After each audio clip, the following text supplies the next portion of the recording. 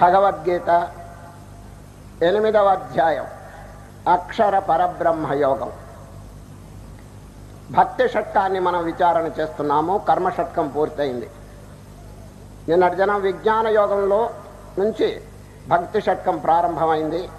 శ్రీకృష్ణ పరమాత్మ 6వ అధ్యాయంలో భక్తిని చక్కగా ప్రోత్సహిస్తున్నారండి. కొందరు భక్తితో మాకు పని ఏమిటి, మాకు కావాల్సింది విచారణ, నేనెవరు, ఆత్మస్వరూప విచారణ చేయవలను అనేటువంటి భావం కొందరికి ఉన్నదండి. మంచిది.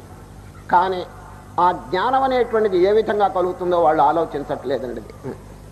భక్త్యా జ్ఞానం ప్రజాయతే కర్మణా జాయతే భక్తి. నిష్కామకర్మ చక్కగా ఆచరిస్తుంటే భక్తి ఉదయిస్తుందండి. సర్వేశ్వరుని అచంచలమైన భక్తి కలుగుతుంది. ఆ భక్తిని చక్కగా అభివృద్ధి చేస్తుంటే జ్ఞానం వారి యొక్క అనుగ్రహం చేత కలుగుతుందండి. By the grace of God. అది విభూతి యోగం 10వ అధ్యాయంలో ఈ విషయం స్పష్టంగా చెప్పినారు శ్రీకృష్ణ పరమాత్మ. జ్ఞాన దీపం నేను వెలిగిస్తాను హృదయంలో. ఎవరి హృదయంలో? అందరి హృదయాల్లో కాదు. తేషాం సతతయుక్తానాం భజతాం ప్రీతిపూర్వకం. ఎంత చక్కగా ఉంది. మనం చేయవలసిన కర్తవ్యం మనం చేస్తే భగవంతుడు వారి డ్యూటీ వారు నెరవేరుస్తారు. మన డ్యూటీ ఏమిటి? తేషాం సతతయుక్తానాం భజతాం ప్రీతిపూర్వకం. ప్రీతిపూర్వకంగా హృదయపూర్వకంగా వారిని ప్రార్థన, జపము, ధ్యానము చేయాలి. వారు చేయవలసి వారి కర్తవ్యం ఏమిటి తెలుసండి? దదామి బుద్ధి యోగం. వారి హృదయంలో జ్ఞాన దీపం వెలిగిస్తారు వారు. చూచారు కనుక మన డ్యూటీ మనం చక్కగా చేయాలి. ఆ భక్తిని అభివృద్ధి చేసుకుని వారి యొక్క పాదార విందములను నిర్మలమైనటువంటి భక్తితో మనం ధ్యానం చేయాలి, చింతన చేయవలనది. శ్రీకృష్ణ పరమాత్మ గీతలో చాలా చోట్ల భక్తికి ప్రాధాన్యత ఇచ్చారండి. 14వ అధ్యాయం అండి, అఖండమైనటువంటి జ్ఞాన షట్కం. 14వ అధ్యాయంలో ఏం చెప్పారు తెలుసండి? ఈ జ్ఞాన విచారణ చేస్తూ చేస్తూ చివరికి మాం చయో అవ్యభిచారేణ భక్తి యోగేన సేవతే. అద్భుతమైన అఖండమైనటువంటి జ్ఞాన విచారణ చేస్తూ చివరికి ఈ వాక్యం అన్నారు. ఇది మాం చయో అవ్యభిచారేణ భక్తి యోగేన సేవతే సగుణాన్ సమతే చైతాన్ బ్రహ్మభూయాయ కల్పతే. అచంచలమైనటువంటి భక్తితో నన్ను ఎవరు చింతన చేస్తున్నారో వారికి చక్కగా ఈ జ్ఞాన విచారణ అబ్బుతుందని చెప్పారండి. కనుక జ్ఞానం అనేది మంచిదేనండి. ఫైనల్ జ్ఞానోదేవత కైవల్యం, దానికి తిరుగు లేదండి. జ్ఞానం చేతనే మోక్షం. బట్ ఆ జ్ఞానం ఏ విధంగా కలుగుతుంది చెప్పండి? భక్త్యా జ్ఞానం ప్రజాయతే. చివరి అధ్యాయంలో భగవానుడు ఇదే వాక్యం చెప్పినారు. భక్త్యా మాం అభిజానాతి. ఇదండి అష్టాక్షరీ మంత్రం. భక్త్యా మాం అభిజానాతి. భక్తి చేత నన్ను చక్కగా తెలుసుకుంటారు జనులు. మరి ఆ భక్తి లేకపోతే చెప్తాం. నిన్నటి విజ్ఞాన యోగంలో ఒక అద్భుతమైనటువంటి ఒక వాక్యం శ్రీకృష్ణ పరమాత్మ ఉపదేశం చేసినారు. ఏమిటంటే, మోక్షం అనేటువంటి గృహానికి ఎవరైనా వెళుతుంటే మోక్షం అనేటువంటి అక్కడ దారిలోనండి మాయ అనేటువంటిది ఒకటి ఉంటుందండి. ఆ మాయను దాటితే గానీ భగవంతుని యొక్క దర్శనం కలగదండి. దిశ ఆ మాయ మహాభయంకరమైందని చెప్పి శ్రీకృష్ణ పరమాత్మ చెప్పినారు. Very difficult to cross it. అది దైవీకేష గుణమయి మమ మాయా దురత్యయ. Very difficult to cross it. దాన్ని దాటడం మహా కష్టం. బట్ డోంట్ వరీ, మీరేం భయపడవాకండి. చూడండి, నన్ను గనక ఆశ్రయించుకుంటే అవలీలగా ఈ మాయను దాటగలరు. చూడండి, నిన్నటి దినం విజ్ఞాన యోగంలో చక్కగా ఈ వాక్యం చెప్పినారు. దైవీశేష గుణమయే మమ మాయా దురత్యయ మామేవయే ప్రపద్యంతే మాయామేతాం తరంతితే. ఒక ఊళ్ళోనండి కలెక్టర్ గారి బంగళా ఉందండి. ఆ కలెక్టర్ గారితో ఒక అర్జెంటు పని వచ్చింది ఒక ఆయనకి. ఆ బంగళాకి వెళ్తున్నాడండి. వెళ్ళి కాంపౌండ్ వాళ్ళ గేట్ దగ్గరికి వచ్చేటప్పటికి అక్కడ కుక్క ఉన్నదండి. కుక్క భయంకరమైనటువంటి కుక్క ఉన్నదండి. అది లోపలికి వెళ్తాడా కుక్క కరిచేస్తుంది. మరి వారితో అర్జెంటుగా పనిందే, ఏం చేయాలి చెప్పండి? ఇది అటువంటి సమయంలో ఒక్కటే ఉపాయం అండి. ఆ కలెక్టర్ గారి పేరేమిటో తెలుసుకుని కేక వేయాలి. అయ్యా రామూర్తి గారు, కలెక్టర్ గారు, మీతో అర్జెంటుగా పని వచ్చింది, దారిలో ఈ కుక్క నన్ను బాధిస్తున్నది, ఒక్కసారి కేక వేయండి. వారు వస్తారు బయటికి. ఎవరు? కలెక్టర్ గారు. వచ్చేటప్పటికి వారి సన్నిధిలో ఈ కుక్క ఎవరిని అపకారం చేయదండి సార్. యజమానుడు పక్కనుంటే ఎవరిని బాధించదు, యజమానుడు లేకపోతే బాధించవచ్చును సరే. అదేవిధంగా మోక్షం అనేటువంటి సౌధానికి మనం పోతుంటే ఈ గేటు దగ్గరండి ఈ కుక్క ఉన్నదండి, మాయ అనేటువంటి కుక్క. దాన్ని మనం లోపరుచుకోవాలంటే అసాధ్యం. చూడండి, ఆ భగవంతుని యొక్క సాన్నిధ్యం అంటే వారిని కేకవేయాలి. మామేవ ఏ ప్రపద్యంతే. చక్కని శ్లోకం అండి. దైవీకేష గుణమయే మమ మాయా దురత్యయ. ఈ మాయ, ఈ ప్రకృతి మహాభయంకరమైందండి. వాడు వ్యక్తిగతంగా దాటాలంటే మహా కష్టం. వారి యొక్క గ్రేస్, వారి యొక్క అనుగ్రహం, ది బ్లెస్సింగ్ ఆఫ్ గాడ్ అది కనుక ఉంటే అవలీలుగా దాటగలడు. సరే, మామేవ ఏ ప్రపద్యంతే అంటే ఏమిటి? ఆ కలెక్టర్ గారు కనుక కేక వేస్తే ఏ విధంగా వారు బయటకు వస్తే ఈ కుక్క ఎవరిని ఎట్లా బాధించలేదో అదే విధంగా మామేవ ఏ ప్రపద్యంతే మాయామేతాం తరంతితే, మాయను దాటగలరు. శాస్త్రంలో చెప్పినారు మాయాంతు ప్రకృతి వివిద్ధి మాయినంతు మహేశ్వరం అన్నట్టు. చక్కని వాక్యం ఇది. మాయాంతు ప్రకృతి వివిద్ధి, ఈ ప్రకృతి పేరు మాయ. మాయను అధీనంలో ఉంచుకున్న మహనీయుడు ఎవరు? ఈశ్వరుడు. చూడు, మాయాంతు ప్రకృతి వివిద్ధి మాయనంతు మహేశ్వరం. కనుక వారిని తప్పకుండా ఆశ్రయించాలి. ఇంకా కొన్ని ఉపమానములు కూడా భగవద్గీతలో చెప్తున్నారు. లాస్ట్ అధ్యాయంలో ఒక ఉపమానం చెప్తాను దీని సంబంధంగా. ఏంటంటే, ఓ అర్జున, ఈ బ్రహ్మాండం అంతా నేను తిప్పుతున్నాను అన్నారు. ఎవరు? శ్రీకృష్ణవరం. రంగుల రాట్నం చూడండి, రంగుల రాట్నం అని మీరు పేరు ఉంటారు. ఉత్సవాల్లో అక్కడక్కడ ప్రదర్శిస్తుంటారండి. దానికి ఇనప కడ్డీలు ఉంటాయి.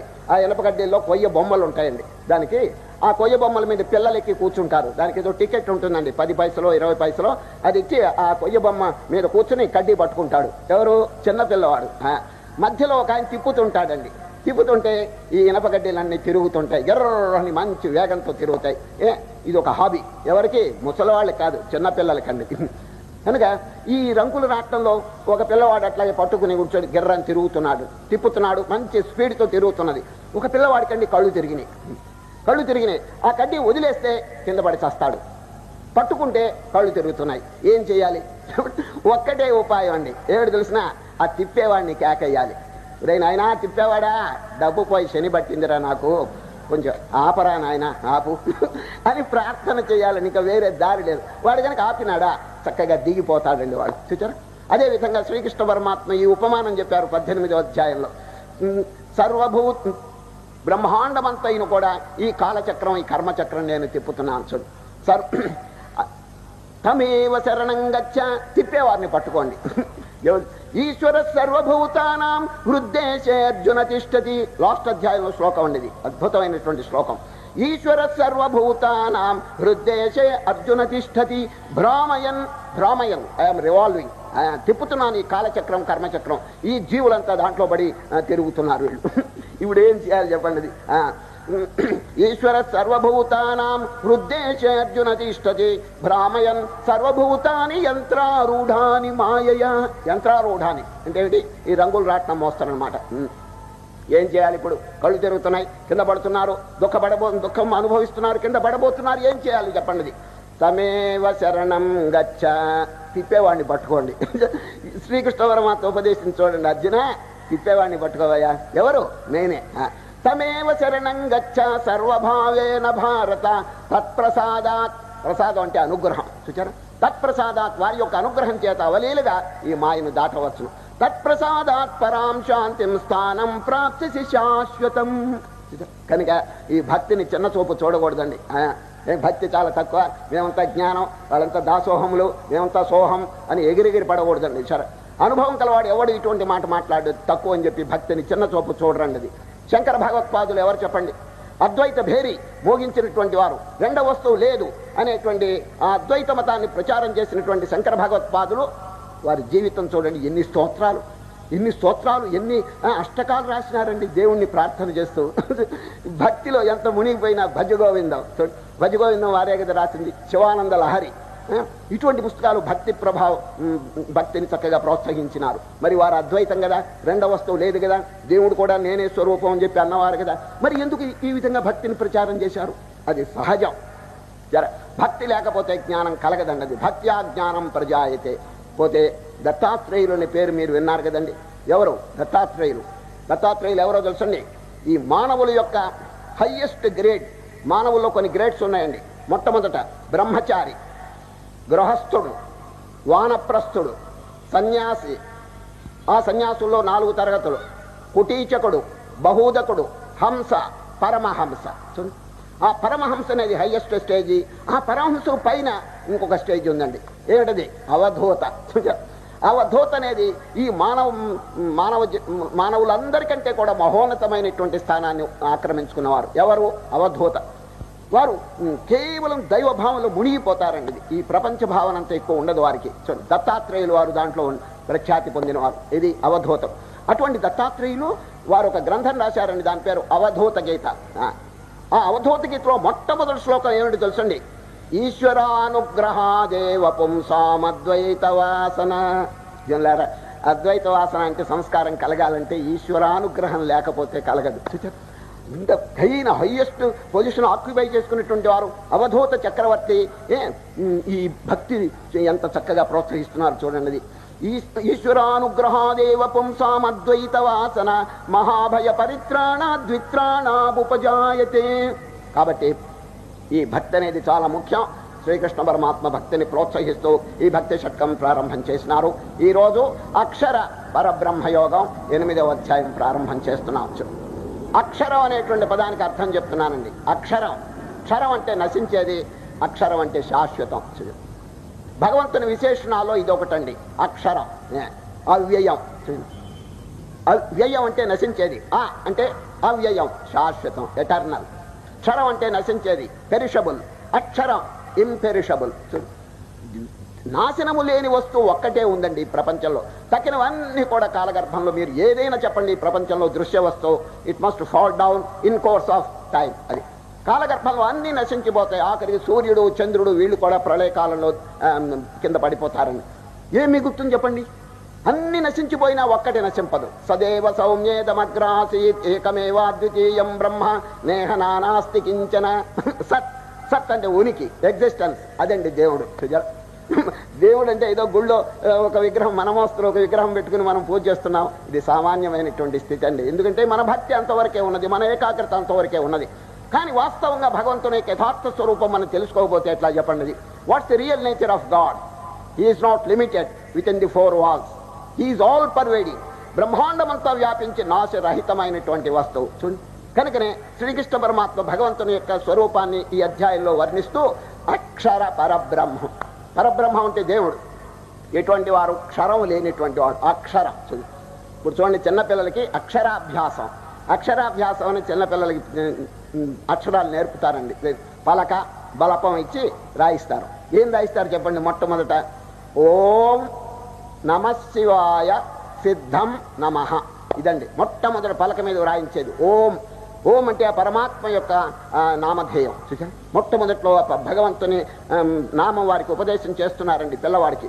ఓ నామాలు చూడండి, ఓ నామాలు అంటారే ఇదేనండి. ఓ నామాలని ప్రసిద్ధికి ఇచ్చిన దాని అర్థం ఏంటంటే ఓం నమశివాయ. అదే సిద్ధం నమః. మరి చిన్నప్పుడు ఈ దైవ విద్యను మొదట్లోనే పెద్దలు వారికి నేర్పుతున్నారండి. కానీ పోను పోను పోను దైవం కూర్చున్నటువంటి విచారణే మర్చిపోతున్నారండి జనులు. ప్రాపంచికమైనటువంటి విద్యల్లో పడిపోతున్నారు. అసలు అక్షర విద్య మొట్టమొదట నేర్పుతున్నారు. ఈ అక్షర విద్య అందరికీ వస్తుందా? వంట పడుతున్నదా చెప్పండి? ఇది ఏదో ఓనమాలు రాసుకోవటం, తర్వాత ప్రాపంచిక విద్యల్లో పడిపోవటమే. కానీ అక్షర స్వరూపమైనటువంటిది ఆ విద్యను వీడేమైనా గ్రహిస్తున్నాడా చెప్పండి? లేదు. అది మనం తప్పకుండా గ్రహించాలండి. నాశరహితమైనటువంటి పరమాత్మను కూర్చున్న నాలెడ్జ్, దైవమును కూర్చున్నటువంటి విద్య అన్ని విద్యల కంటే చాలా శ్రేష్టం అని ఇదివరకు శ్రీకృష్ణ పరమాత్మ చెప్పినారు. రేపు 10వ అధ్యాయం విభూతి యోగంలో కూడా చెప్తారు. అర్జున, ప్రపంచంలో ఎన్నో విద్యలు ఉన్నాయి. అధ్యాత్మ విద్య విద్యానాం. విద్యలన్నింటిలో అధ్యాత్మ విద్య సుపీరియర్, ది స్పిరిచువల్ నాలెడ్జ్. ఎందుకోనే మీరు అడగచ్చు. తక్కిన విద్యల వల్లండి ఏదో ఈ జన్మలో ఏదో కొంత సంపాదన ఇటువంటివన్నీ కలగచ్చు. కవిత్వాలు, సాహిత్యం ఇవన్నీ కూడా కొంత చక్కగా కలగచ్చు. కానీ మానవుడు మళ్ళా పుట్టకుండా ఉంటాడా? జనన మరణ రూపమైన బంధనం ఎట్లా చెగుతుంది చెప్పండి? ఇది చావులేని చదువు చదువవలయు అన్నాడు వేమన. చావులేని చదువు. చావు ఎన్నో చదువుతున్నారు, చస్తున్నారు, మళ్ళీ పుడుతున్నారు. చూడండి, ఏ విద్య మనని జనన మరణ రాహిత్యం కలుగు చేస్తుంది చెప్పండి? ఆ విద్యను మనం నేర్చుకోవాలి. అదే బ్రహ్మ విద్య, దైవ విద్య, అధ్యాత్మ విద్య. ఇటువంటిది శ్రీకృష్ణ పరమాత్మ అక్షర పరబ్రహ్మ యోగంలో చక్కగా బోధిస్తున్నారండి. సరే, ఏమండి అర్థమైంది కదా? అక్షరం. ఇప్పుడు ఎన్ని విద్యలైనా నేర్చుకున్నా ఏమండి భక్తి కనుక లేకపోతే, దైవం మీద కనుక విశ్వాసం లేకపోతే ఆ విద్యల వల్ల పెద్ద ప్రయోజనం లేదు. షడంగాది వేదో ముఖే శాస్త్ర విద్య. శంకర భగవత్పాదులు షడంగాది వేదో ముఖే శాస్త్ర విద్య కవిత్వాది గద్యం సుపద్యం కరోతి హరేరంగ్రి పద్మే మనశ్చేన్న లగ్నం తతఃకిం తతఃకిం తతఃకిం తతఃకిం. ఏమండి, మీరు అనేక విద్యలు నేర్చుకున్నారనుకోండి, వేదములన్నీ కంఠస్థంగా వచ్చినాయి అనుకోండి, భగవంతుని మీద భక్తి లేకపోతే ఏం లాభం అని అడుగుతున్నాడు, నిలదీసి అడుగుతున్నాడు శంకరాచార్య. చక్కని శ్లోకం మళ్ళీ చెప్తున్నాను.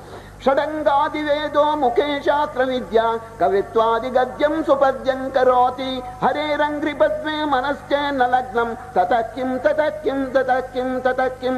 తతక్కిం అంటే వాట్ ఫర్ అంత్యకాలంలో ఇది రక్షిస్తుందా మిమ్మల్ని అని అడుగుతున్నారండి. కనుక ఎన్ని చదువులు ఉన్నప్పటికీ భక్తి గనక లేకపోతే నిజంగా అది సామాన్యమైనటువంటి స్థితే కానీ గొప్ప స్థితి కాదండి. అది సరే, చదువులు గొప్ప కాదు, ఆ హృదయ పరిణామం, హృదయంలో భగవంతుని చక్కగా ధ్యానించాలండి. ఒక భక్తిని మనం అలవాటు చేసుకోవాలండి. సరే, అది హృదయ విద్య. అర్థమైందండి? హృదయ విద్య అది నోటితో చెప్పే విద్య కాదండి, హృదయంతో మాట్లాడేటువంటి విద్య.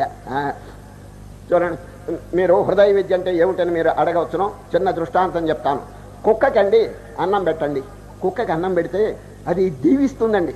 అన్నదాత సుఖీ భవ అంటుంది. దేంతో? నోటితో కాదు, తోక ఇట్లా కదిలిస్తుందండి. కుక్కకి అన్నం పెడితే ఎంత ఆనందపడుతుందండి. అది తోకతో జవాబు చెప్తుంది, అయ్యా అన్నం పెట్టిన వాళ్ళ సుఖంగా ఉండండి అని ఆనందం వ్యక్తం చేస్తుందండి. సార్, అది హృదయ భాష. ఇప్పుడు చిన్న తంటి పిల్లవాడు ఉన్నాడండి, చిన్నవాడు, చిన్న ఒక నెల 2 నెలలు వాడికి వయస్సు అనుకోండి. ఆకలైంది, ఏమండి, తల్లిని కేకయ్యాలి, అమ్మా నాకు పాలిస్తావా అని అడుగుతాడా? వాడికి నోరే లేదే, భాష లేదే, ఎట్లా అడుగుతాడు? కెవ్వని ఏడుస్తాడు. వాడు ఏడ్చేటప్పుడు తల్లి పరిగెత్తుకొస్తుంది, పాలిస్తుందండి. చూచారా? ఆ ఏడుపు అనేటువంటిది మామూలు భాష కాదండి, హృదయ భాష. హృదయంతో వాడు పిలుస్తున్నాడు, నోటితో పిలవటం లేదు. కనుక హృదయ భాష, ఈ దైవ భాష చూడండి. హృదయంతో మనం దేవుణ్ణి ప్రార్థన చేయాలంటే నోటితో చేయొచ్చు, కానీ హృదయంతోనండి ప్రార్థన చేస్తే నిజంగా ఎంత గంభీరంగా ఉంటుందంటే. ఆనాడు భీష్మాచార్యులు వారండి, భీష్మాచార్యులు వారు శ్రీకృష్ణ పరమాత్మని స్తోత్రం చేస్తున్నారు. శ్రీకృష్ణుని ఇంటికి అండి అప్పుడే ధర్మరాజు గారు వెళ్ళారండి. శ్రీకృష్ణుని ఇంటికి వెళితే శ్రీకృష్ణ పరమాత్మ ఇట్లా కూర్చున్నాడండి, ధ్యానంలో కూర్చున్నాడు నిశ్చలంగా. ధర్మరాజు గారికి ఆశ్చర్యం వేసి, అందరూ కృష్ణుని ధ్యానం చేస్తుంటే కృష్ణుడు ఎవరిని ధ్యానం చేస్తున్నాడు అని సందేహం కలిగింది. ధ్యానం అంతా అయిన తర్వాత కళ్ళు తెరుచుకున్నాడు కృష్ణుడు. ధర్మరాజు గారు దండం పెట్టి, ఏవండి మేమంతా మిమ్మల్ని ధ్యానం చేస్తుంటే మీరెవరిని ధ్యానం చేస్తున్నారని అంటే, భీష్మాచార్యుడు వారు అంపశయ్య మీద ఉండి నన్ను స్తోత్రం చేస్తున్నాడు, చక్కగా ఆలకిస్తున్నాను అన్నాడండి ఆయన. భీష్మాచార్యుడు అంపశయ్య మీద ఉండి చక్కగా కృష్ణ స్తోత్రం చేస్తున్నాడండి, అది ఏకాగ్రంగా ఆలకిస్తున్నట్టండి ఈయన గారు. చూచారు? హృదయ భాష. భీష్ముడు ఏ భాషతో స్తోత్రం చేశారు చెప్పండి? అంపశయ్య మీద పండుకుని హృదయ భాష. కాళహస్తిలోనండి మా ఆశ్రమానికి ఉత్తర దేశం నుంచి ఒక సాధువు గారు వచ్చారండి. సాధువు గారు యూపీ, వారికి తెలుగు రాదు, మాకు హిందీ వచ్చును కాబట్టి వారితో సంభాషణ చేస్తున్నామండి. సంభాషణ చేస్తుంటే ఆ సాధువు గారు మధ్యలో ఒక ప్రశ్న అడిగాడు. మహారాజ్, ఆప్కే ఆంధ్రప్రదేశ్ కే లోగ్ కిస్ భాషా మే హస్తే హై అన్నారండి. మీ ఆంధ్రప్రదేశ్ వాళ్ళు ఏ భాషలో నవ్వుతారో చెప్పండి అన్నాడు. నాకేం అంతు పట్టలేదు, నవ్వటానికి భాష ఏంటండి నాకు అర్థం కాక మళ్ళీ ఓ ప్రశ్న వేశారు. మహారాజ్, ఆప్కే ఉత్తరప్రదేశ్ కే లోగ్ కిస్ భాషా మే రోతే హై అన్నానంటే ఆ దెబ్బతో గమ్మని ఉన్నాడండి ఆయన. చూచారా? నవ్వుకి ఏడుపుకి భాష ఏంటండి? ఇది హృదయ భాష. చూచారా? అది హిందువులు నవ్వినా, మహమ్మదీయులు నవ్వినా, క్రైస్తవులు నవ్వినా అంతా ఒకటేనండి ఆ భాష, దైవ భాష. కనుక మనం భగవంతునితో కాంటాక్ట్ పెట్టాలంటే నోటితో కాంటాక్ట్ పెట్టుకోవచ్చు, కానీ హృదయం అనేది చాలా ముఖ్యమండి. హృదయ భాష. ఆ నిర్గుణ పరమాత్మను కానీ సగుణ పరమాత్మను కానీ చక్కగా హృదయంలో ధ్యానం చేసుకుంటే అంతకు మించినటువంటిది ఇంకోటి లేదండి. ఈ భక్తి చేత ఏమవుతుందంటే అనేక జన్మార్జితమైన పాప పంకిలం ధ్వంసం అయిపోతుందండి. సరే, నిష్కామ కర్మ చేత భక్తి చేత పాపం ధ్వంసం అయిపోతుందండి. ఎప్పుడు పాపం రహితం అయిపోయిందో హృదయం శుద్ధం అవుతుంది. హృదయం శుద్ధం అయితే భగవానుడు కాచుకుంటాడండి. దేనికి? జ్ఞాన బీజం వేయటానికి. ఆ జ్ఞానం అనేటువంటి విత్తనం మన హృదయ క్షేత్రంలో వేస్తారు, చక్కగా ప్రవృద్ధి పొందుతుంది. అప్పుడు విచారణ. మొన్న ప్రహ్లాదుని కథ మీకు చెప్పాను కదండి. ప్రహ్లాదుడు భక్తి, మొట్టమొదటితో భక్తిని అలవాటు చేశాడు. ఓం నమో నారాయణాయ. కొంతకాలం అయిన తర్వాత భగవానుడు ప్రత్యక్షం ఈ వరం కోరుకోమంటే, ఏమండి వీరేం కోరుకోకపోతే భగవానుడే వరం ఇచ్చినాడండి. నాయన నీకు ఆత్మజ్ఞానం కలుగుగాక అన్నాడు. వెంటనే ఇక జపమాల పక్కన పెట్టాడు. ఓ హూయామాయ్, నేనెవరు, నా స్వరూపమేమిటని చెప్పి చక్కగా చింత, అది జ్ఞానం. చూచారు? కనుక ఈ భక్తిని కనుక మనం అలవాటు చేస్తే జ్ఞానం అనేది భగవానుడే మనకి అనుగ్రహిస్తాడు. జ్ఞానం చేత మోక్షం. అదే ఇప్పుడు శ్రీకృష్ణ పరబ్రహ్మం యొక్క యథార్థ స్వరూపం ఏమిటో చెప్తున్నారండి. అక్షర పరబ్రహ్మం. అక్షరం అంటే నాశరహితం. చాలా మందికి భగవంతుని యొక్క యథార్థ స్వరూపం తెలియదండి. వారు ఏదో గుళ్ళో ఉన్నారు, 4 గోడల మధ్య ఉన్నారు, ఇంట్లో పటంలో ఉన్నారు అని ఈ పటాలు, ఈ గుళ్ళు ఇవన్నీ కూడా మన ప్రారంభ స్థితిలో ఉన్నవేనండి. సరే, భగవంతుని యొక్క వాస్తవ స్వరూపం మనం తెలుసుకోవాలండి. హీఈస్ నాట్ లిమిటెడ్ అని నేను పదే చెప్తున్నాను. భగవంతుడు ఇప్పుడు మనం ఎట్లా ఒక చిన్న పరిమితమైనటువంటి ఆకారం కలిగి ఉన్నామో అట్లా ఉండలేదండి అది. సరే, అన్ని దేహాలు వారివేనండి. బ్రహ్మాండంలో అణువులో కూడా వ్యాపించి ఉన్నారండి. సరే, నిరాకార నిర్గుణ పరబ్రహ్మాది. ఒక్క వస్తువు, ఒక చిన్న అణువు కూడా వారు లేకుండా లేదండి అది. మత్తః పరతరం నాణ్యత్కించిదస్తి ధనంజయ మయి సర్వమిదం ప్రోతం సూత్రే మణిగణాయువ. పుష్పమాల గాని మణిరత్నమాలలో గాని దారం వలె వ్యాపించున్నారు. దారం లేని పుష్పం, దారం లేని మణి ఉండదండి. అన్ని మణుల్లో కూడా కనుక స్త్రీలు గాని, పురుషులు గాని, రాక్షసులు గాని, దేవతలు గాని, జంతువులు గాని, క్రిమికీటకాలు గాని, ఇవన్నీ కూడా పుష్పాలండి. ఈ పుష్పముల్లో దారం వలె వ్యాపించి బ్రహ్మసూత్రం, ఆ దైవం వ్యాపించున్నారు. ఇంకా దేవుడు లేని చోటు ఎక్కడ చెప్పండి అది. మరి పాపం ఎందుకు చేస్తున్నాడు వాడు చెప్పండి?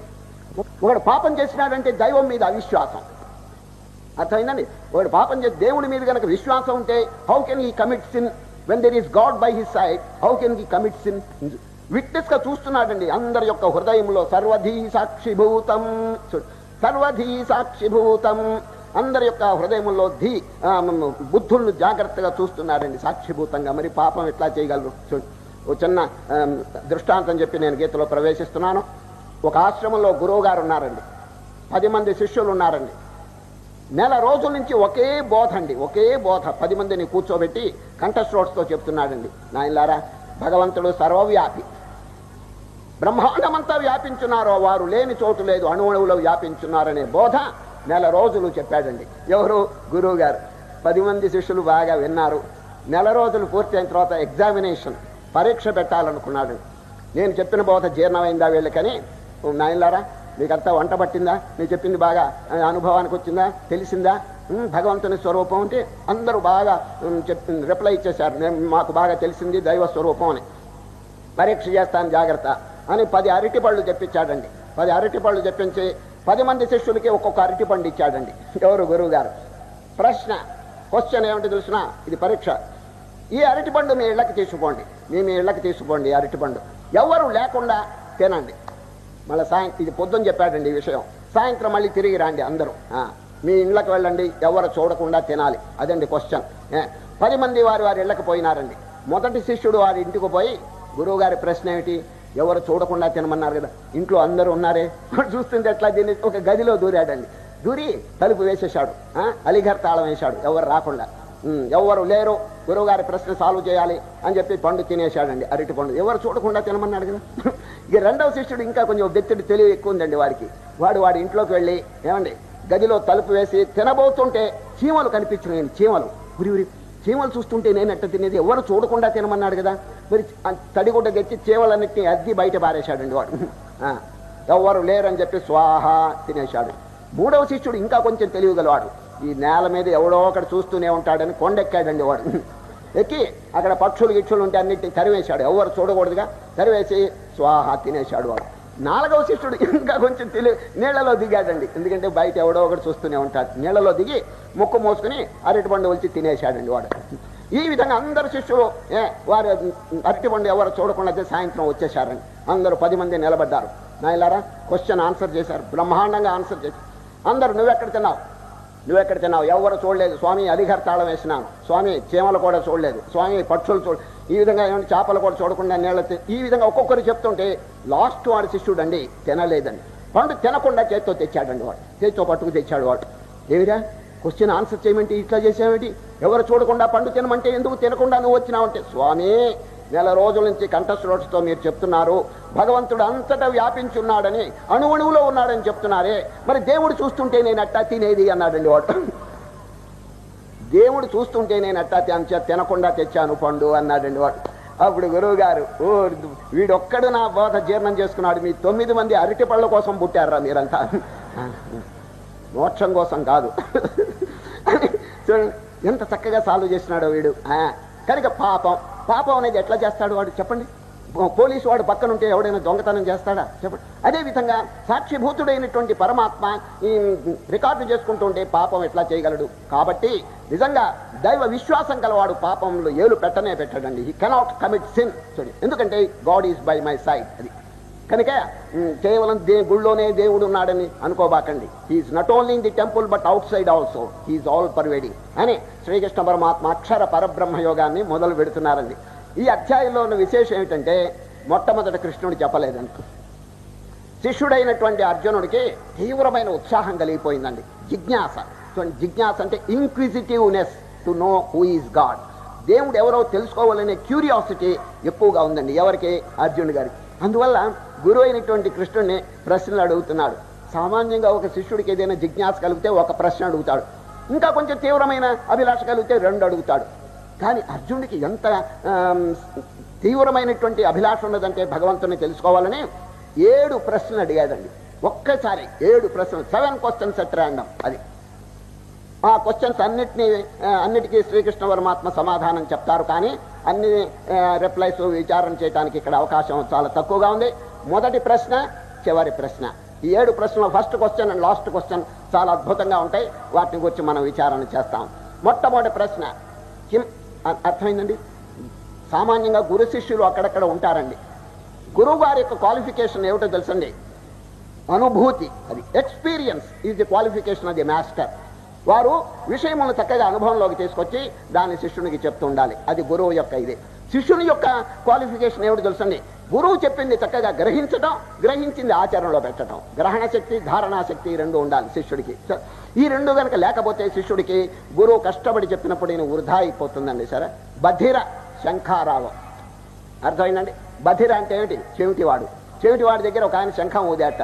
శంఖం ఊస్తే వాడు అడుగుతున్నాడు, ఏమయ్యా ఎముకను ఎందుకు కొరుకుతావు అని అడిగాటండి. వాడు శంఖం అని వాడికి తెలిస్తేగా, వాడికి వినిపించదండి శబ్దం. అంచేత అదేవిధంగా బధిర శంఖారావం.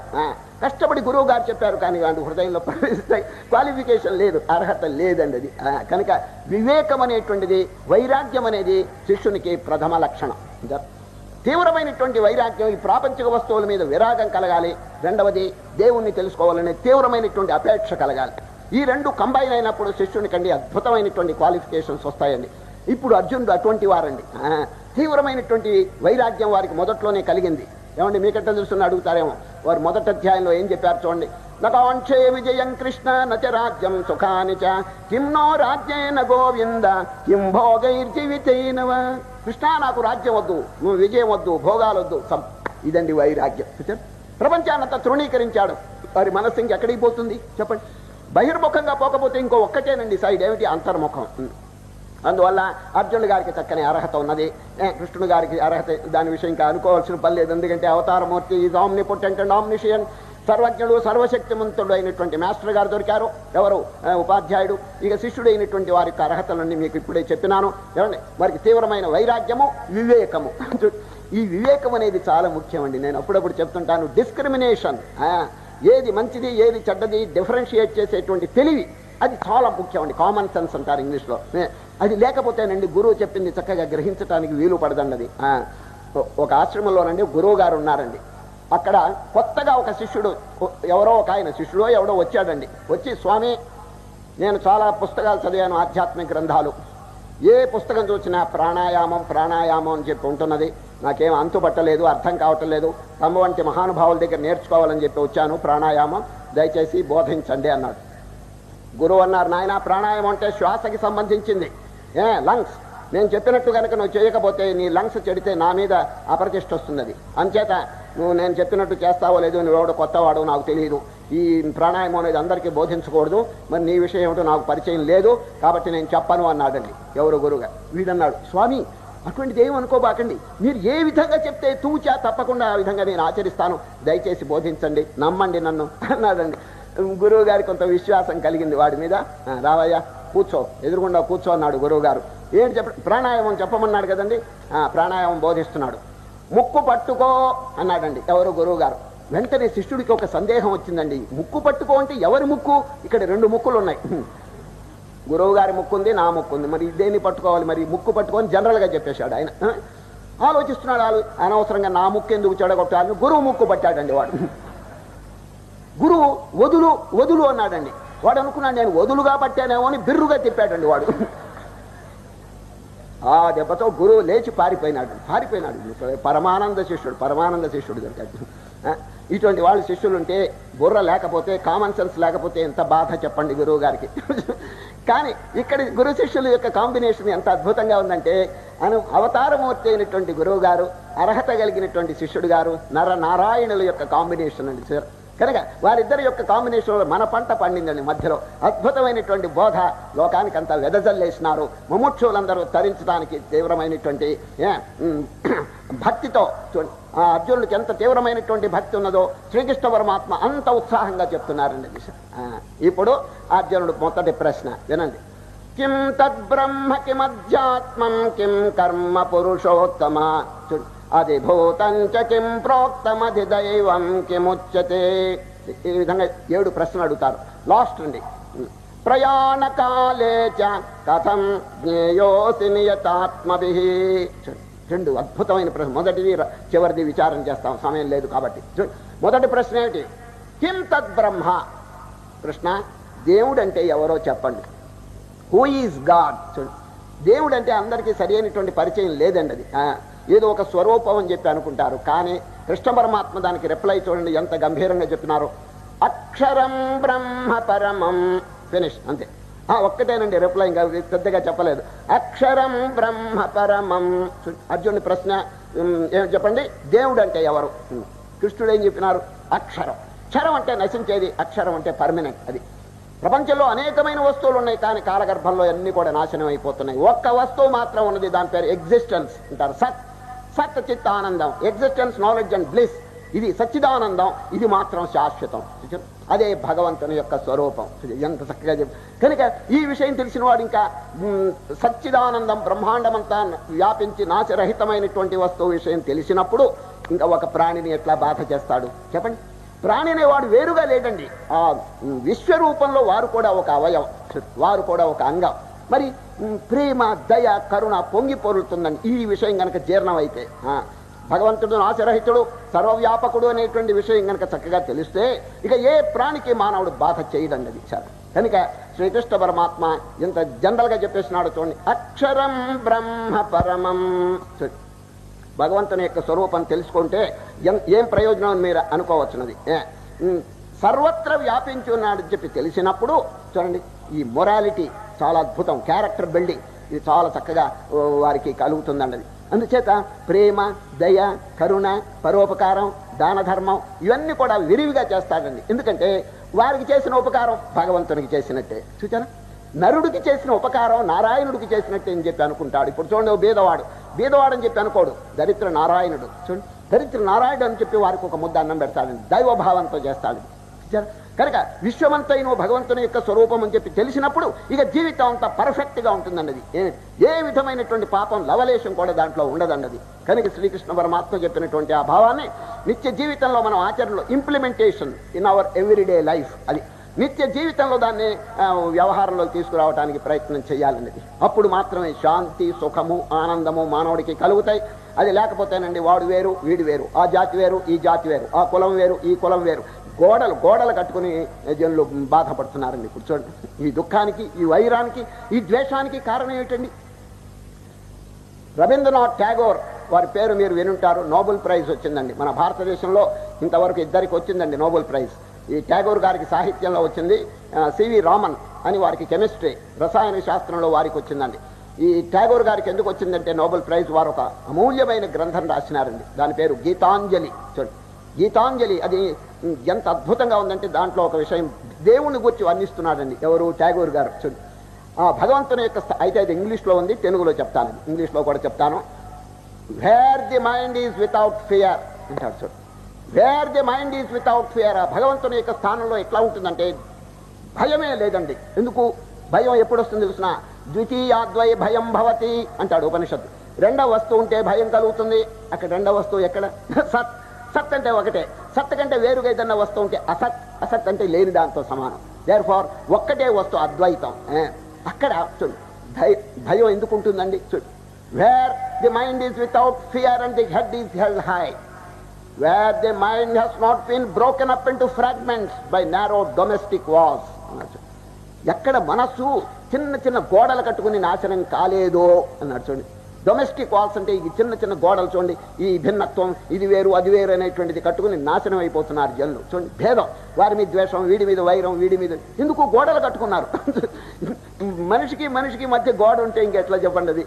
కనుక పరమాత్మ యొక్క స్వరూపం ఎటువంటిదంటే wear the mind has not been broken up into fragments by narrow domestic walls, where the clear stream of reason has not lost its way into the dreary desert sand of dead habit, into that heaven of freedom, O Father, let my country awake అన్నాడు.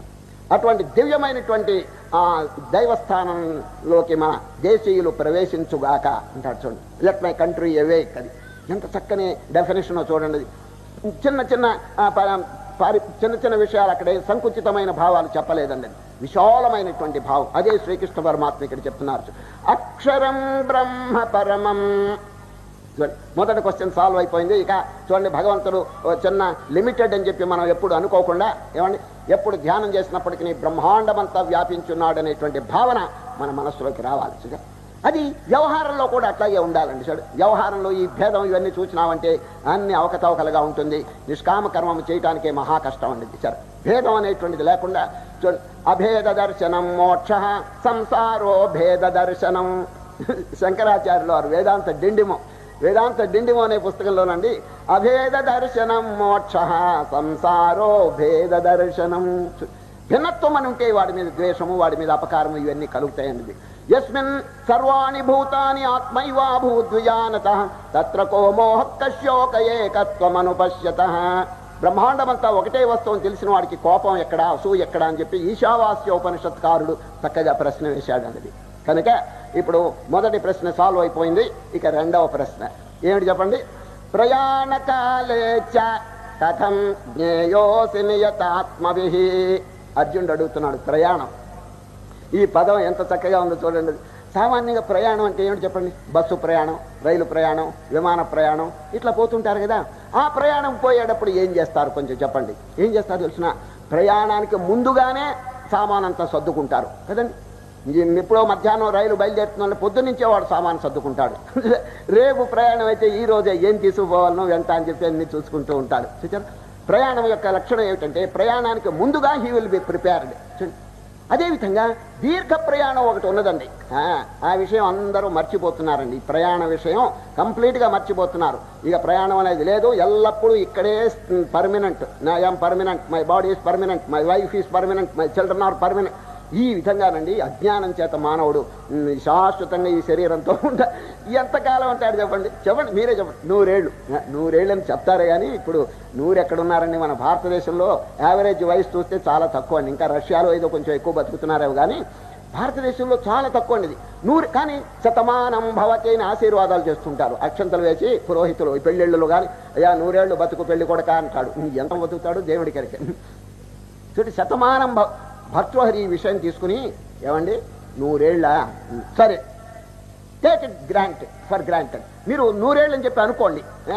ఎంత time మనకి ధ్యానం చేయడానికి వస్తుందో నేను మ్యాథమెటికల్గా చెప్తానన్నాడు. ఎవరు?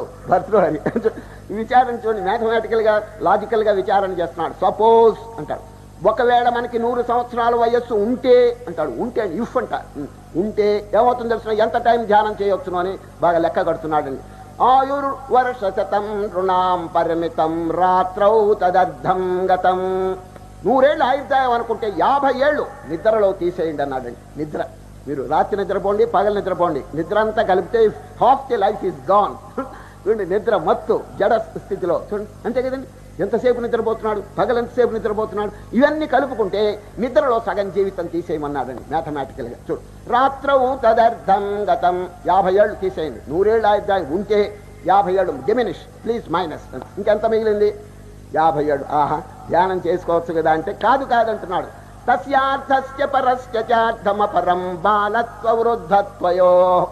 బాల్యకాలం 12.5 సంవత్సరం తీసేయండి. బాల్యకాలంలో ఏమిటి పుణ్యమా పురుషార్థం అండి? గోలికాయలు, బొంగరాలు, గాలిపటాలు ఇవే తప్ప ఇంకేముందండి వాడికి. బాల్యకాలంలో చూడండి, బాలస్తావత్ క్రీడాసక్త, ఈ ఆటపాటల్లోనే వాడు కాలం గడుపుతాడు. కాబట్టి ఆ టైం అంతా వృధా.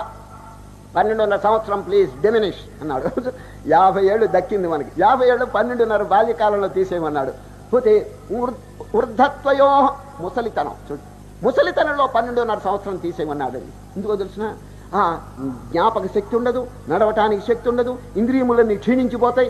ఆ టైంలో వీడు ఏమిటండి పుణ్యమా పురుషార్థం ఏం చదువుతాడు? గీత చదవంటే వాడికి ఏమైనా అర్థం అవుతుందా చెప్పండి? జ్ఞాపక శక్తే లేకపోయి, చెప్పింది వినటానికి లేకపోయి, ఇటువంటి ఉపన్యాసాలు చదివితే పాపం చెవుడు వినలేడు. ఈ విధంగా అన్ని హ్యాండిక్యాప్స్ అండి ఎవరికి. అది మా ఆశ్రమం నుంచి వేదాంత భేరి అని ఒక మాసపత్రిక వెలువడుతూ ఉంటుందండి. అనుష్ఠానం ఇంతసేపటికి మేము ప్రాక్టికల్ కోర్సులోనే జాగ్రత్తగా చూస్తుంటాం. How to proceed, how to conquer the mind, how to conquer the senses, ఇటువంటి టాపిక్సే ఎక్కువగా ఉంటాయి. కాబట్టి అనుష్ఠానమును బోధించు ఆధ్యాత్మిక మాసపత్రిక. దాంట్లో మేము అప్పుడప్పుడు పాఠకులకి ప్రశ్నలు ఇస్తుంటాం. ప్రశ్నలు పాఠకులు చక్కగా సమాధానం చెప్తుంటారు. ఒకనాడు ప్రశ్న ఇచ్చినాం ఒక నెలలో. ఏంటంటే, ఓ పాఠకులారా, బ్రహ్మదేవుడు ఒక ప్రాణిని సృష్టి చేశాడు. ఆ ప్రాణి పుట్టిన కొద్ది కాలమునకు 4 కాళ్లతో నడుస్తుంది. ఇంకా కొంచెం పెరిగితే 2 కాళ్లతో నడుస్తుంది. ఇంకా కొంచెం పెరిగితే 3 కాళ్లతో నడుస్తుంది. ఆ ప్రాణి ఏది అని ప్రశ్న చేశామండి. మీరందరూ బాగా ఆలోచించుకోండి. ఆ ప్రాణి ఏదో పుట్టంగానే కొంతకాలానికి 4 కాళ్లతో నడుస్తుందండి. ఎవరో తెలిసిన మనుష్యుడే. మనుష్యుడు పుట్టినప్పుడు 4 కాళ్ళతో పాకుతాడండి వాడు. చూసారా, 2 చేతులు 2 కాళ్ళతో పాకుతుంటాడు. కొంత పెరిగిన తర్వాత 2 కాళ్ళతో రివ్వున నడుస్తుంటాడు మంచి స్పీడ్తో. ముసలివాడైన తర్వాత 3వ కాలు వస్తుందండి. అది కర్ర అనేటువంటిది 3వ. చూడండి, 3 కాళ్ళ ముసలమ్మ అంటారు, 3 కాళ్ళ ముసలోడు అంటారు. చూడండి, ఈ కర్ర పట్టుకుంటూ లేకపోతే నడవలేడండి. కనుక వార్ధక్యంలో ఎన్ని బాధలు మీరే ఆలోచించండి. కర్ర లేకపోతే నడవలేడని. కనుక జీవితంలో ఈ వార్ధక్యం అనేది పెనుభూతం అని చెప్పి వర్ణిస్తుంటారు. వార్ధక్యం రాకపోవడమే want finish your work, finish your సాధన. చూడండి ఎన్ని సాధనలు, యమ నియమ ఆసన ప్రాణాయామ ప్రత్యాహార ధారణ ధ్యాన సమాధి. చూడండి ఎన్ని ఒక్కటైనా ఆచరించినారా చెప్పండి. ఏ టైం అయిపోతున్నది, ఇప్పటికే చాలా టైం అయిపోయింది. మీ జీవితం ఏమిటో కొంచెం ఆలోచించుకోండి. ఈ విధంగా క్షీణించకపోవడమే. చూడండి, వార్ధక్యంలో 12.5 సంవత్సరం తీసేయమన్నాడు, బాల్యంలో 12.5 కలపండి 25. 50 ఏళ్ళు మనకి నిద్రలో పోతే 50 దక్కిందండి. 50లో 12.5 బాల్యం, 12.5 యవ్వనం, వార్ధక్యం తీసేస్తే ఇంకెంత మిగిలింది చెప్పండి? ఇంకా 25. 25 సంవత్సరాలు ధ్యానం చేయించిన అంటే కాదంటున్నాడు భర్తగారి. శేషం వ్యాధి అంటాడు. చూడు, మీకు ఎంతకాలం జబ్బు వస్తుందో ఆ టైం అంతా తీసేయమన్నాడండి. ఏమండి, జబ్బులు కడుపు నొప్పిగా ఉంటే ధ్యానం చేస్తాడండి ఎవడైనా చెప్పండి? కడుపు బాగా తిప్పుతుంది, ఓం నమః శివుడు కనిపించాడు, కడుపు నొప్పి కనిపిస్తుంది అంతే. చూడండి, కనుక ఈ వ్యాధుల టైం అంతా తీసేయమన్నాడండి. వ్యాధి వియోగ దుఃఖ సహితం, వియోగ టైం అంతా తీసేయమన్నాడు. వియోగం అంటే ఏమిటి తెలుసండి? ఇంట్లో అంతా ఆనందంగా ఉంటారండి, అకస్మాత్తుగా ఎవడు చస్తాడు. చచ్చేటప్పటికి అయ్యా చావటం అనేది ఒక సెకండ్ అండి, ఫ్రాక్షన్ ఆఫ్ ఎ సెకండ్లో చస్తాడు. కానీ పోయేవాడండి ఉండేవాళ్ళని ఏడిపించిపోతూ ఉంటాడండి వాడు. ఈ బతుకుని ఇంట్లో వాళ్ళందరూ ఏడుస్తూనే ఉంటారు, నెలలు సంవత్సరాల పర్యంతం దుఃఖమేనండి. చూడండి, వాడు పోతూ ఎంత వియోగ దుఃఖం తెచ్చిపెట్టాడో. చూడండి, వియోగ దుఃఖం అంటే ఏంటి తెలుసండి? అసలు ఆపత్తు పేరు ట్రబుల్ అంటాడు. ట్రబుల్, దీని పేరు వరి అంటారండి. ఇంగ్లీష్లో 2 పదాలండి, ట్రబుల్ అండ్ వరి. ట్రబుల్ అంటే అసలు ఆపత్తు, వరి అంటే దానివల్ల కలిగేటువంటి మనస్తాపం.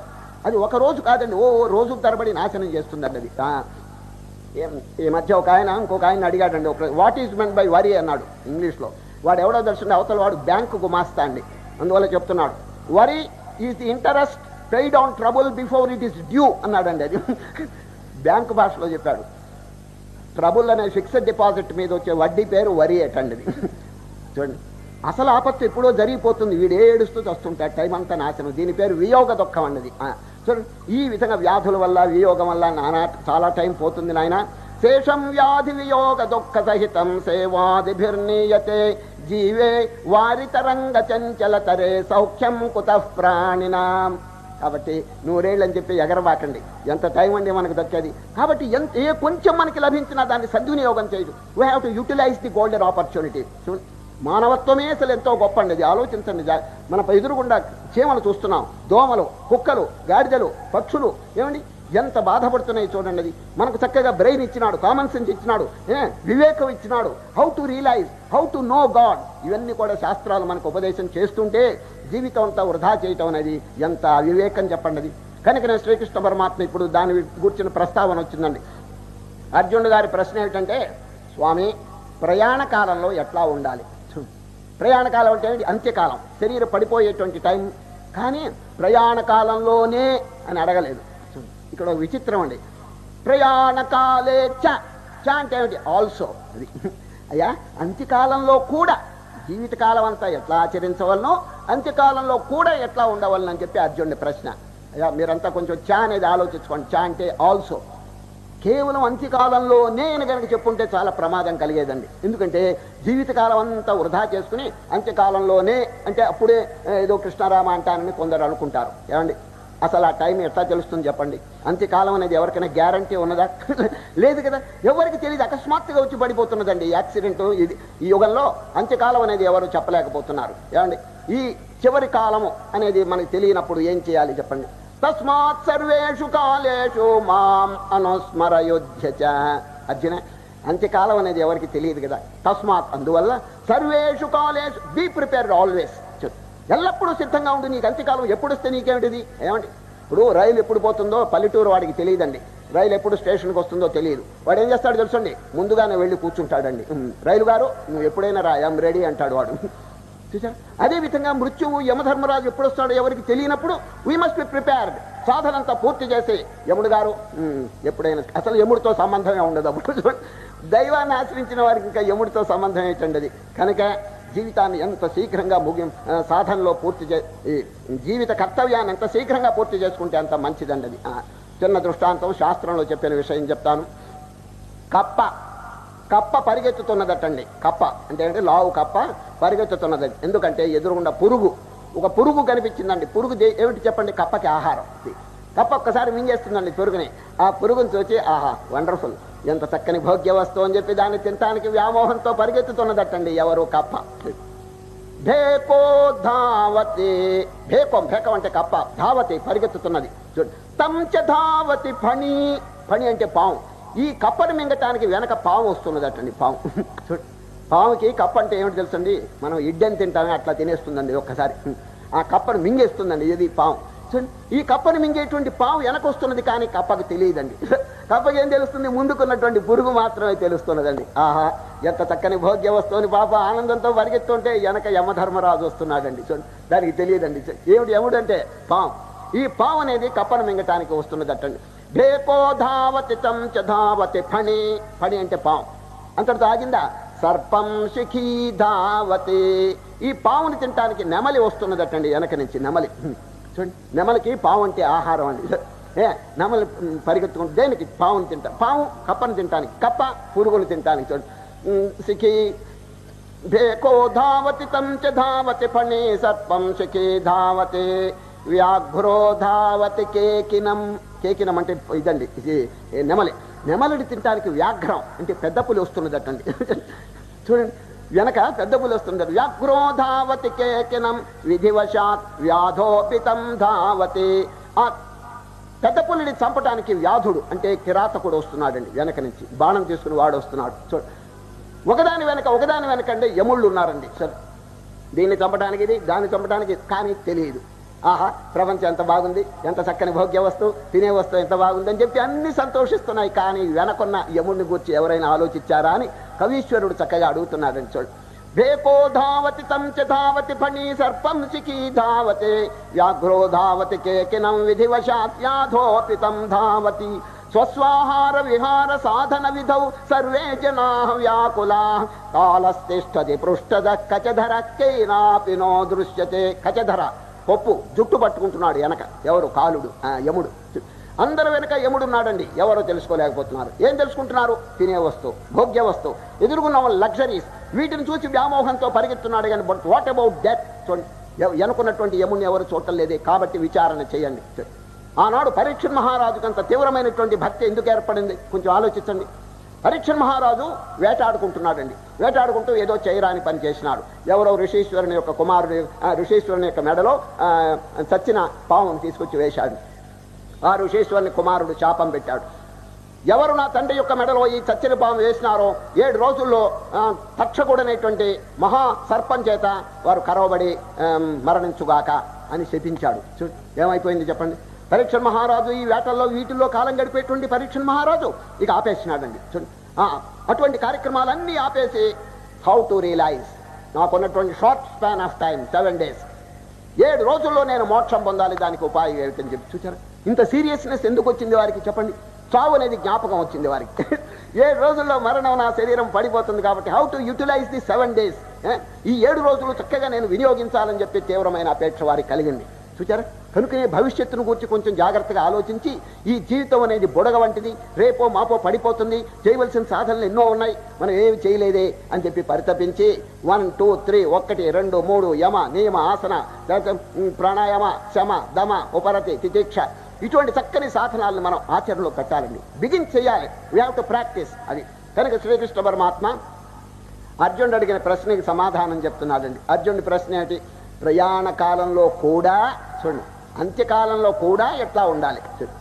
శ్రీకృష్ణుడు దానికి జవాబు చెప్తూ వారు కూడా చా అనేటువంటి పదం ప్రయోగిస్తారండి. చా లేకపోతే చాలా డేంజర్ అండి. ఎందుకంటే అందరూ ఏమండి నేను జీవితం అంతా ఎట్లా గడిపేస్తాను, అంత్యకాలంలో మాత్రం నేను రామ కృష్ణ ఇవన్నీ అంటాను అని చెప్పి కొందరు అనొచ్చు. సుజర్ శ్రీకృష్ణ పరమాత్మ జవాబులో చా అని వాడారు. చూడు, అంతకాలే చ. చూడండి ప్లీజ్ అండర్లైన్, వెరీ ఇంపార్టెంట్ పదం అండి అక్షరం. అంతకాలే చ మామేవ స్మరణ. డేంజర్ అండి. ఎందుకంటే అందరూ ఏమండి నేను జీవితం అంతా ఎట్లా గడిపేస్తాను, అంత్యకాలంలో మాత్రం నేను రామ కృష్ణ ఇవన్నీ అంటాను అని చెప్పి కొందరు అనొచ్చు. సుజర్ శ్రీకృష్ణ పరమాత్మ జవాబులో చా అని వాడారు. చూడు, అంతకాలే చ. చూడండి ప్లీజ్ అండర్లైన్, వెరీ ఇంపార్టెంట్ పదం అండి అక్షరం. అంతకాలే చ మామేవ స్మరన్ ముక్త్వా కలేబరం యః ప్రయాతి సమద్భావం యాతి నాస్త్యత్ర సంశయః. కొందరు అనుకోవచ్చు, ఏమండి జీవితం అంతా ఈ విధంగా గడిపేసి అంత్యకాలంలో నేను భగవంతుని ధ్యానం చేస్తానని ఎవరైనా అంటే దానికి ఫస్ట్ క్వశ్చన్, అంత్యకాలం మీకేమైనా తెలుసునా అడగండి. అంతే. తెలియనప్పుడు అంత్యకాలం అని చెప్పి ఎట్లా మీరు నిరూపించగలరు చెప్పండి? అంత్యం అనేది ఎట్లాగండి? ఏ క్షణంలో ఏ యాక్సిడెంట్ ఏ ప్రమాదం కలుగుతుందో ఎవరికి తెలుసు చెప్పండి? అది సందర్భం వచ్చింది కాబట్టి చిన్న దృష్టాంతం చెప్తున్నాను. ఆనాడు కర్ణుడు అండి తన ఇంట్లో నవరత్న ఖచ్చితమైనటువంటి బంగారపు పాత్రలో నూనె పోసుకుని తలంటుకుంటున్నాడండి. ఎవరు? కర్ణుడు. సామాన్యమైన పాత్రగా లక్షల రూపాయలు ఖరీదు చేస్తుందండి. ఏది? బంగారం. దానికి ఎంత వజ్రములు వైడూర్యములు చెక్కినాయి. అటువంటి పాత్రలో నూనె పోసుకుని కర్ణుడు తలంటుకుంటున్నాడు తానే స్వయంగా, సేవకులు ఎవరు లేరని. సరిగా టైంలో కృష్ణ పరమాత్మ వచ్చారండి వారింటికి. కృష్ణ పరమాత్మ వస్తే ఎంత ఆనందపడ్డాడంటే, ఆహా మహానుభావుడు దయచేసినారని ఉన్నతమైన ఆసనం చూపించాడండి. ఎవరు? కర్ణుడు. చెయ్యి ఎట్లా ఉంది తెలిసింది? బంక. చూడండి నూనె అంటుకుంటున్నాడు కదా, చెయ్యి అంతా మురికిగా ఉందండి. ఉన్నతాసనం చూపించినాడు. కృష్ణుడు గారు అక్కడ కూర్చున్నారు. వెంటనే కృష్ణుడి దృష్టి ఈ నవరత్న ఖచ్చితమైన బంగారు పాత్ర మీద పడిందండి. కర్ణుడు గారు ఈ పాత్ర నాకు దానం చేస్తారా అని అడిగాడండి. ఎవరు? కృష్ణుడు. ఈ పాత్ర నాకు ఇస్తారా అని అడిగాడు. వెంటనే కర్ణుడు, దానకర్ణుడు కదండి, కుండలాలు కూడా చేసి కవచ కుండలాలు కూడా ఇంద్రుడికి ఇచ్చినటువంటి మహనీయుడు కదండి, దానకర్ణుడు అని ప్రఖ్యాతి వారు. ఇటువంటి విషయాలు ఒక లెక్కండి వారికి. అందులో కృష్ణ పరమాత్మ స్వయంగా అడిగినాడు కదండి. అంచేత కుడి చెయ్యి బంకగా ఉంది కదండి, ఎడం చేత్తో ఆ పాత్ర తీసి కృష్ణుడికి ఇవ్వబోయినాడండి. ఎవరు? కర్ణుడు. వెంటనే కృష్ణుడు ఆక్షేపణ చేసినారు. ఏమండి మీకు సదాచారం ఎటికెట్ తెలుసు కదా, ఎవరికైనా దానం చేసేటప్పుడు ఏ చేత్తో ఇవ్వాలి దానం? కుడి చేత్తో కదా, మరి ఏమిటి ఎడం చేత్తో నాకు ఇస్తున్నారేమిటి అని ప్రశ్న అడిగితే ఆ కర్ణుడు చెప్పిన రిప్లై అమోఘంగా ఉందండి సార్. క్షణం చిత్తం క్షణం విత్తం క్షణం జీవితమావయో. కృష్ణ నాకంత మాత్రం తెలియదు, కుడి చేత్తో ఇవ్వాలని చెప్పి తెలుసును, కానీ కుడి చేయి ఎట్లా ఉంది? మురికిగా ఉంది. ఇప్పుడు నేను వెళ్ళి కడుక్కుని నీకు ఇచ్చే లోపల నా మనస్సు మారిపోతుందేమో అన్నాడండి ఆయన. ఇప్పుడు మీకు ధర్మబుద్ధి నాకు కలిగింది, మీకు ఇవ్వాలని దానం చేయాలనే అభిప్రాయం ఇప్పుడు కలిగింది. అక్కడికి వెళ్ళి వచ్చే లోపల ఇంత అమూల్యమైన వస్తువు ఇన్ని లక్షల రూపాయలు ఖరీదు చేసేది వారికి ఎందుకు ఇవ్వాలని పిసిని కొట్టుదన నాలో ప్రవేశిస్తుందేమో. నంబర్ 1. ఇంకా రెండవ కారణం ఏమిటి తెలుసండి? నేను చేయి కడుక్కుని వచ్చే లోపల బతుకుతానో చస్తానో అన్నాడండి ఆయన. ఎంత చక్కగా చెప్పి, క్షణం జీవితమావయో క్షణం చిత్తం క్షణం విత్తం క్షణం జీవితమావయో. అద్భుతమైన రిప్లై ఇచ్చినాడండి సార్. ఆ విషయం అందరూ ఆలోచించాలండి సార్. ఈ ప్రతి క్షణం ఎంతో డేంజరస్గా మనం పరిగణించి ఈ ఉన్నటువంటి స్వల్ప సమయానండి ధర్మ కార్యం, దైవ కార్యం, పరోపకార కార్యం, ఒకరికి ఉపకారం చేసేటువంటి దాంట్లోనే నిమగ్నం కావాలండి. లేకపోతే పుణ్యమును సంపాదించే అవకాశం ఎక్కడ చెప్పండి? జీవితం అంతా ఈ ప్రాపంచిక వస్తువుల్లోనే పరిగెత్తి నాశనం చేస్తే వేర్ ఈస్ ది టైం చెప్పండి, వేర్ ఈస్ ది లీజర్ భగవంతుని ధ్యానం చేయడానికి ఏం చెప్పండి?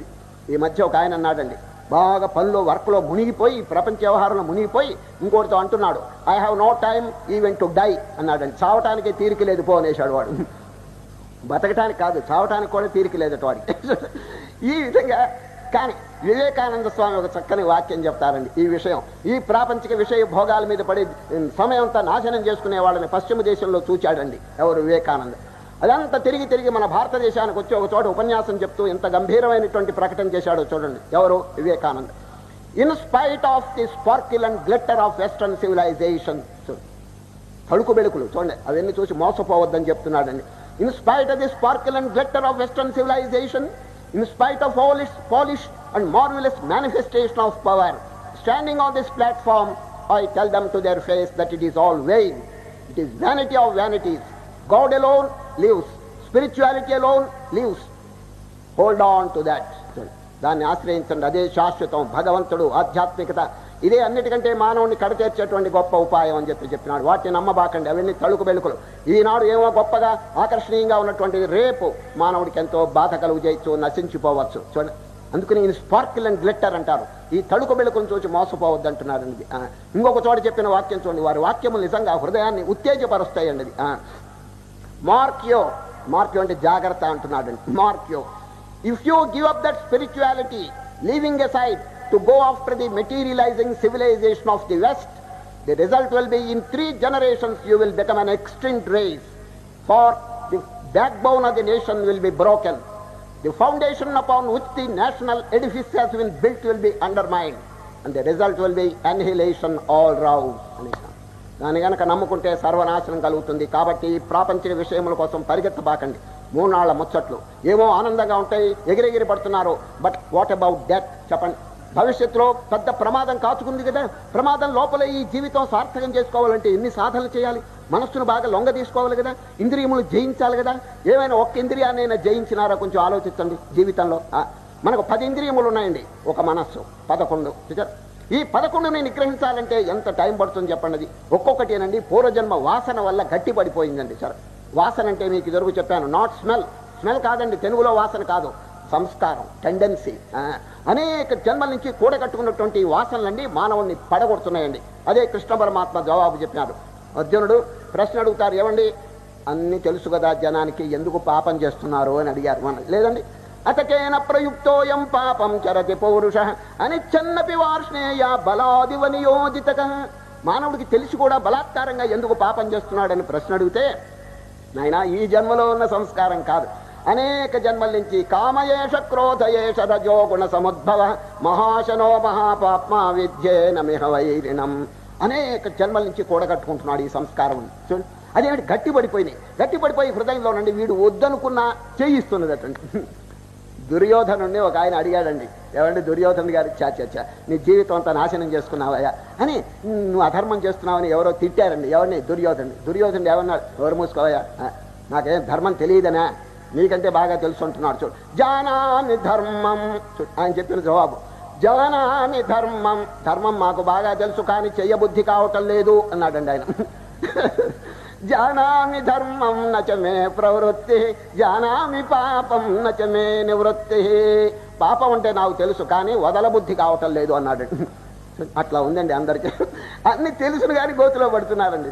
ఈ విషయం శ్రీకృష్ణ పరమాత్మ గమనించి, నాయన ఈ వాసనలు పోగొట్టుకోండి, బాగా హృదయ పరిశోధన చేసి, అంత్యకాలం అని చెప్పి తెలియదు కాబట్టి తస్మాత్ సర్వేషు కాలేషు బీ ప్రిపేర్డ్ ఆల్వేస్. ఇప్పుడు చూడండి, బాల్యం, యవ్వనం, ఇవన్నీ వండర్ఫుల్ ఆపర్చునిటీస్ అనేది. ఎంతో ప్రయోజనకరమైనటువంటి అవకాశాలన్నీ పోగొట్టుకుంటున్నాడు. వార్ధక్యంలో ఏమో ధ్యానం చేస్తాడు, మంచిదేనండి, అసలు లేని దానికంటే మంచిదే కానీ చాలదండి. ఎన్ని సాధనలు చేయాలి చెప్పండి. మనస్సును లొంగదీయాలంటే సామాన్యమా? ప్రయాణకాలే చ అని చెప్పి ఇద్దరు చ అనేది ప్రయోగించారు. ఎందుకంటే సోమరులు ఉన్నారండి కొందరు. సోమరులుండి, ఏమయ్యా దేవుడు గారు ఇట్లా చెప్పారు కదా అంత్యకాలంలోనేని, అట్లా కనుక చెప్పుంటే మహాప్రమాదం వచ్చేదండి. ఎందుకంటే సోమరులందరూ కూడా ఇక సాధనంతా వదిలిపెట్టి చివరి కాలంలో నారాయణ నారాయణ రామ అని అంటామని చెప్పి కాసు కూర్చుంటారండి. ఒక చోట ఏం జరిగిందో వినండి. కర్ణాటక దేశం అండి, లక్షాధికారి ఉన్నాడండి ఒక ఆయన. బ్రహ్మాండమైన మేడ కట్టాడు, 5 అంతస్తులు. పై అంతస్తు మీద నివాసం పెట్టాడు. కానీ వృద్ధుడైపోయినాడు, ముసలివాడైపోయినాడు. జీవితంలో ఒక్కసారి కూడా రామనామం, కృష్ణనామం, దైవనామం, హరినామం ఉచ్చరించలేదండి. ఎంతసేపటి సంపాదన. చూడండి, పెద్ద మేడలు కట్టాడు, కావాల్సిన ఆస్తి ఉంది. ఆఖరికి పై అంతస్తు మీద ఆయన పండబెడితే పెద్ద సీరియస్ జబ్బు వచ్చేసిందండి. డాక్టర్లంతా చూసినారు, ఇంకా ఆశ వదులుకుంటే అక్కడ వాళ్ళంతా పెద్దవాళ్ళు ఏమన్నారంటే, ఈ పై 5 అంతస్తు మీద చావటం బాగుండదేనా అని చెప్పి ఆ శరీరాన్ని దించి కింద నేల మీద ఒక కొట్టం ఉందండి, పశువుల కొట్టం. ఆ పశువుల కొట్టంలో మంచం వేశారండి. ఎవరికి? ఆ కోటీశ్వరుడికి. ఆ పశువుల కొట్టంలో పశువులన్నీ దూడలు ఇవన్నీ ఉన్నాయి, మేత మేస్తున్నాయి. అక్కడ మంచం వేసి ఈ లక్షాధికారిని పండబెట్టారు. పెద్ద పెద్ద డాక్టర్లు వచ్చి చూస్తున్నారు, ఇంకా ఆశ వదులుకున్నారని. కుమారులు ఎవరో తెలుసండి, ఎంఏలు, పెద్ద పెద్ద ఉద్యోగస్తులు, ఉద్యోగం పొందిన వారు అందరూ వచ్చేసారండి. టెలిగ్రాములు ఇచ్చేశారు, కొడుకులు అందరూ వచ్చేశారు. ఒక కొడుకండి ఈ అధ్యాత్మ విషయంలో కొంచెం పరిచయం ఉందండి. ఆయన ఇటువంటి ఉపన్యాసాలు అక్కడక్కడ విన్నాడు. విని అయ్యో భగవానుడు కృష్ణ పరమాత్మ అంత్యకాలంలో చక్కగా రామనామం, కృష్ణనామం, దైవనామం, ఆధ్యాత్మిక వాతావరణం కలిగి ఉంటే చాలా మంచిదన్నారు.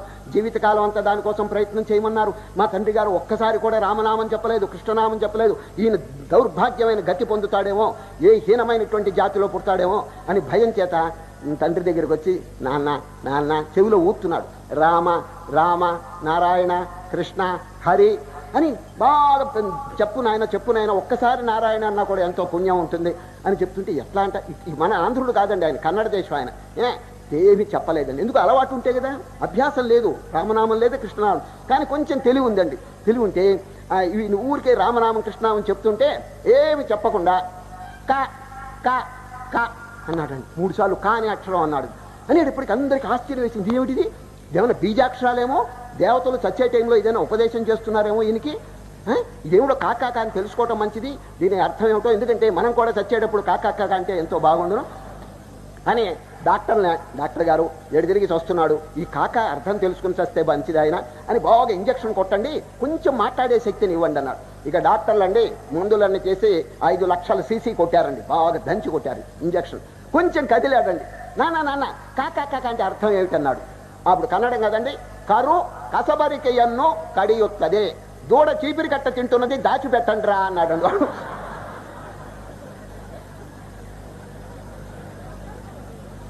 దరిద్రుడు ఆ మాట అని చచ్చాడండి వాడు. అక్కడ కొట్టం కదండి, పశువులు కొట్టం, ఒక దూడ పరక్కట్ట నవిలేస్తున్నదండి, చీపిరి కట్ట తినేస్తున్నది. అది చూచాడు, అరే ₹10 దండక అయిపోయిందిరా, ₹10 నాశనం అయిపోయిందిరా, దాయండ్రా దుంపల దగ్గర. ఈ చూడండి అంత్యకాలంలో ఈ పాడు సంస్కారాలన్నీ వస్తాయండి. కనుక శ్రీకృష్ణ పరమాత్మనైనా అంత్యకాలంలో అకస్మాత్తుగా సంస్కారం రావటం కష్టం. చూడండి గాంధీ గారికి ఆ సంస్కారం వచ్చిందంటే రామ్ అంటూ వారు పడిపోయినారు. తారకనామం ఎల్లప్పుడూ జపం చేసినారు. చూడండి, రఘుపతి రాఘవ రాజారాం పతిత పావన సీతారాం, రామ రామ జయ రాజారాం, రామ రామ జయ సీతారాం. ఈ విధంగా తారకం ఎల్లప్పుడూ జపం చేసినారు. కాబట్టి అంత్యకాలంలో వారి జ్ఞాపకం వచ్చిందని. కనుక శ్రీకృష్ణ పరమాత్మ తస్మాత్ సర్వేషు కాలేషు, ఎల్లకాలం కూడా సిద్ధంగా ఉండండి. ఈ రామనామం, ఈ దైవనామం, ఈ హరినామం, ఈ ఆధ్యాత్మిక వాతావరణం, ఈ డివైన్ అట్మాస్ఫియర్, ఈ స్పిరిచువల్ అట్మాస్ఫియర్ కాపాడుకోండి అని శ్రీకృష్ణ పరమాత్మ చక్కగా ఆ అర్జున్ యొక్క ప్రశ్నలు పురస్కరించుకుని చెప్పి, అర్జున్ ప్రశ్న ఏమిటి చెప్పండి. ప్రయాణకాలే చ కథం జ్ఞేయోసి నియతాత్మభిః, దానికి ఆన్సర్ అంతకాలే చ మామేవ స్మరన్ ముక్త్వా కలేబరం యః ప్రయాతి సమద్భావం యాతి నాస్త్యత్ర సంశయః. ఇక భగవంతుని యొక్క స్వరూపం చూడు. కవిం పురాణం అనుశాసితారం అనోరణీయాం సమనుస్మరేద్యః, సర్వస్య ధాతారమచింత్య రూపం ఆదిత్యవర్ణం తమసః పరస్తాత్. ఇక ఆ దైవ స్వరూపాన్ని పొందాలంటే ఉపాయం చెప్తున్నారు చూడండి. అభ్యాసయోగయుక్తేన చేతసా నాన్యగామిన. అభ్యాసం ఎప్పుడు నండి, practice makes a man perfect. అది ప్రాపంచిక విషయంలో కూడా అభ్యాసమే కదండి అందరినీ కడతేర్చేది. చెప్పండి, ఇప్పుడు హార్మోనియం మొదట్లో నేర్చుకోగలడా? లేదు. బాగా కష్టపడి సా రీ గా మా అని చెప్పి నేర్చుకుంటాడు. తర్వాత కళ్ళు మూసుకుని 2 చేతులతో హార్మోనియం వాయిస్తాడు. చూచారా ఎంత ప్రాక్టీస్ వచ్చేసింది. అదే టైప్ రైటింగ్ చూడండి. టైప్ రైటింగ్ ABC అని నెమ్మదిగా ఒత్తుతాడు ఒకటి.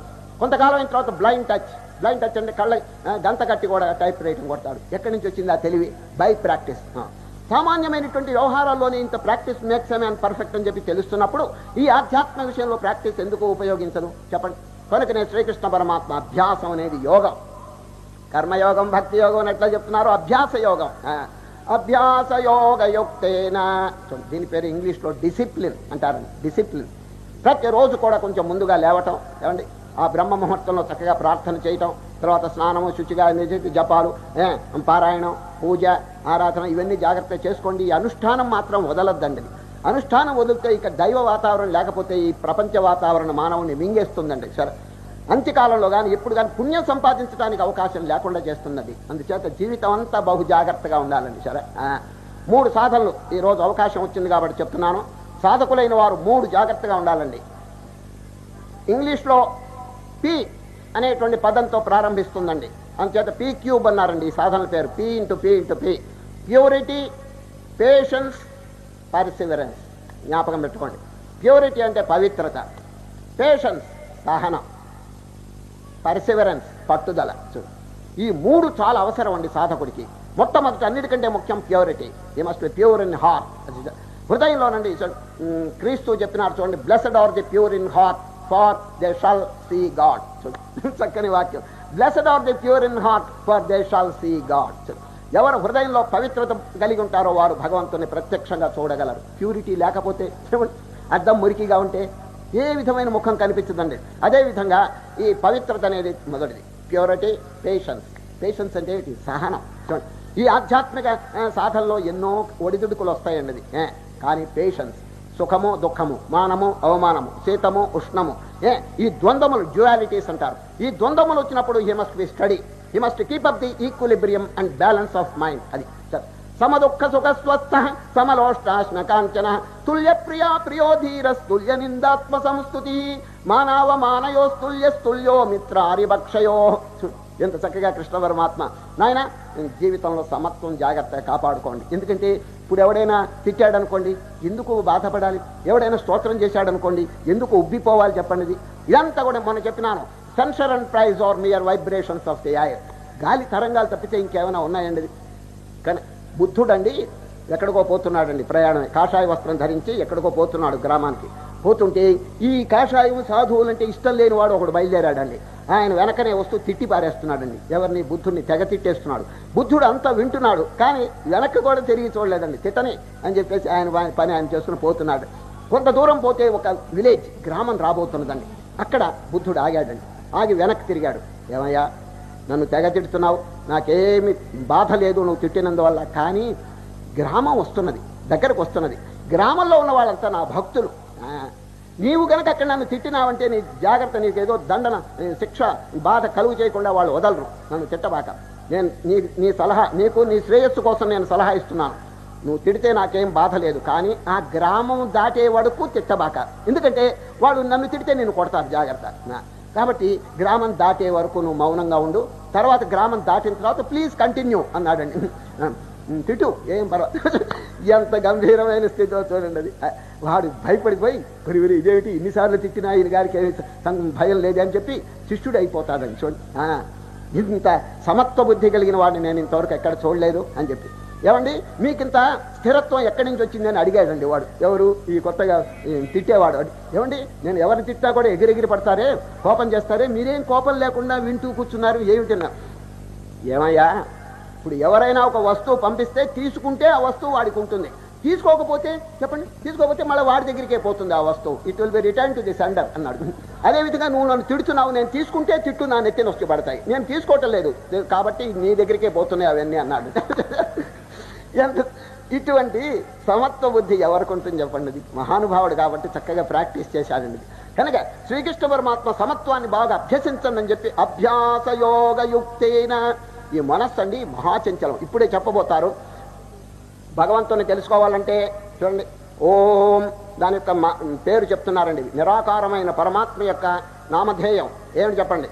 ఓమిత్యేకాక్షరం బ్రహ్మ వ్యాహరన్ మామనుస్మరన్ యః ప్రయాతి త్యజన్ దేహం సయాతి పరమాంగతిం.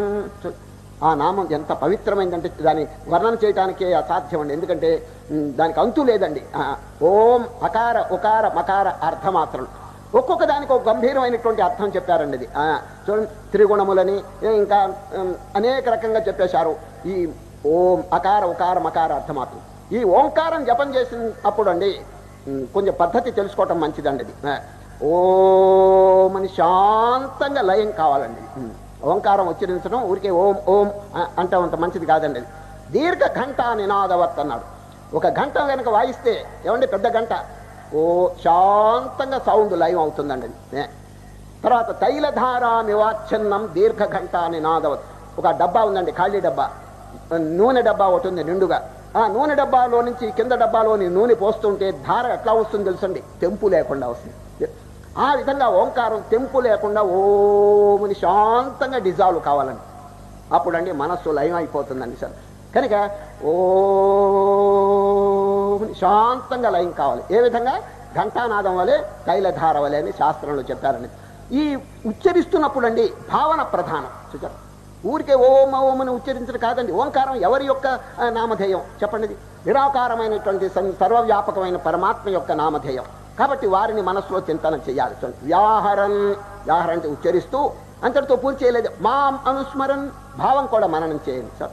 ఏ మంత్రమైనా భావంతో జపం చేస్తే చాలా బాగుంటుంది. ఇప్పుడు ఓం నమః శివాయ, ఓం నమో నారాయణాయ, ఇవన్నీ మంత్రాలు కదా. ఆ మంత్రాలు ఉచ్చరిస్తూ భావన చేయండి. ఊరికే కేవలం ఉచ్చారణ చాలదండి. కనుకనే వ్యాహరన్ అంటే అర్జున ఓం అనే ఉచ్చరిస్తూ మాం అనుస్మరన్, దానికి అధిష్టానమైనటువంటి నన్ను చింతన చేయండి. ఈ విధంగా చేస్తే ఏమవుతుందంటే హృదయం పరిశుద్ధం అయిపోతుందండి. కేవలం అంత్యకాలమే కాదండి, సర్వేషు కాలేషు గీతలో చెప్తున్నాడండి. ఇప్పుడు మీకు ఆరోగ్యంగా ఉంది, అవకాశాలు చక్కగా ఉన్నాయి, గో ఆన్ బిగిన్, అంటే ఆలస్యం చేయకూడదండి. అది ఓమిత్యేక అక్షరం బ్రహ్మ వ్యాహరన్ మాం అనుస్మరన్. ఇప్పుడు శ్రీకృష్ణ పరమాత్మ ఈ ధ్యానం చేసేటప్పుడు కానీ ఓంకారం వచ్చినప్పుడు ఎట్లా ఉండాలో చెప్తున్నాడు. సర్వద్వారాన్ని సంయమ్య, ద్వారములు అరికట్టండి. ఏమిటండి ద్వారాలు? ఇంద్రియ ద్వారములు. చూడండి, మనస్సు అనేటువంటిది. ఈ 11 చెప్పినాను చూడండి. ఏకాదశ, ఇప్పుడు చూడండి, ఏకాదశి వ్రతం. ఏకాదశి వ్రతం అంటే అన్నం మానేయటం అని చెప్పి అనుకుంటున్నారు. అసలు దాని అంతరార్థం ఏమిటంటే 11 ఇంద్రియాలని అరికట్టాలి. అదండి ఏకాదశి వ్రతం. 5 కర్మేంద్రియములు, 5 జ్ఞానేంద్రియములు, 1 మనస్సు. ఈ 11 మానవుడికి అడ్డుగా ఉందండి. భగవంతుని దగ్గరికి వెళ్ళేటప్పుడు ఈ అడ్డుగా ఉన్నాయి. వాటిని జయించాలండి. జయించాలంటే సామాన్యం అన్నది. ఒక్కొక్క ఇంద్రియం బాగా మదించిపోయిందండి. అనేక జన్మల్లో తినమరిగి ఈ భోగాలన్నీ కూడా అనుభవించి ఆఖరికి తిరగబడుతున్నాయండి. ఏమయ్యా, మేము చక్కగా ఇంతకాలం ఏదో తింటున్నాం, తాగుతున్నాం, గంతులేస్తున్నాం, నువ్వేమిటో ఇదంతా వైరాగ్యం అని చెప్పి మమ్మల్ని అందరినీ వదిలేస్తున్నావు అని చెప్పి మొదట్లో ఇంద్రియములు లొంగవండి. అందుచేత పెద్దలు ఏం చేస్తున్నారంటే ఈ ఇంద్రియముల్లో అన్నిటికంటే మహాబలవత్తరమైన ఇంద్రియం ఒకటి ఉందండి. ఏమిటి తెలుసండి? నాలుక. జితం సర్వం జితే రసే అన్నారండి కృష్ణ పరమాత్మ ఉత్తర గీతలో కృష్ణ పరమాత్మ అర్జునుడు చెప్తారు, నాయన రసనేంద్రియం అంటే నాలుకను జయిస్తే బ్రహ్మాండం అంతా జయించినట్టే. అంత పవర్ఫుల్ ఇంద్రియం అండి ఏది? నాలుక.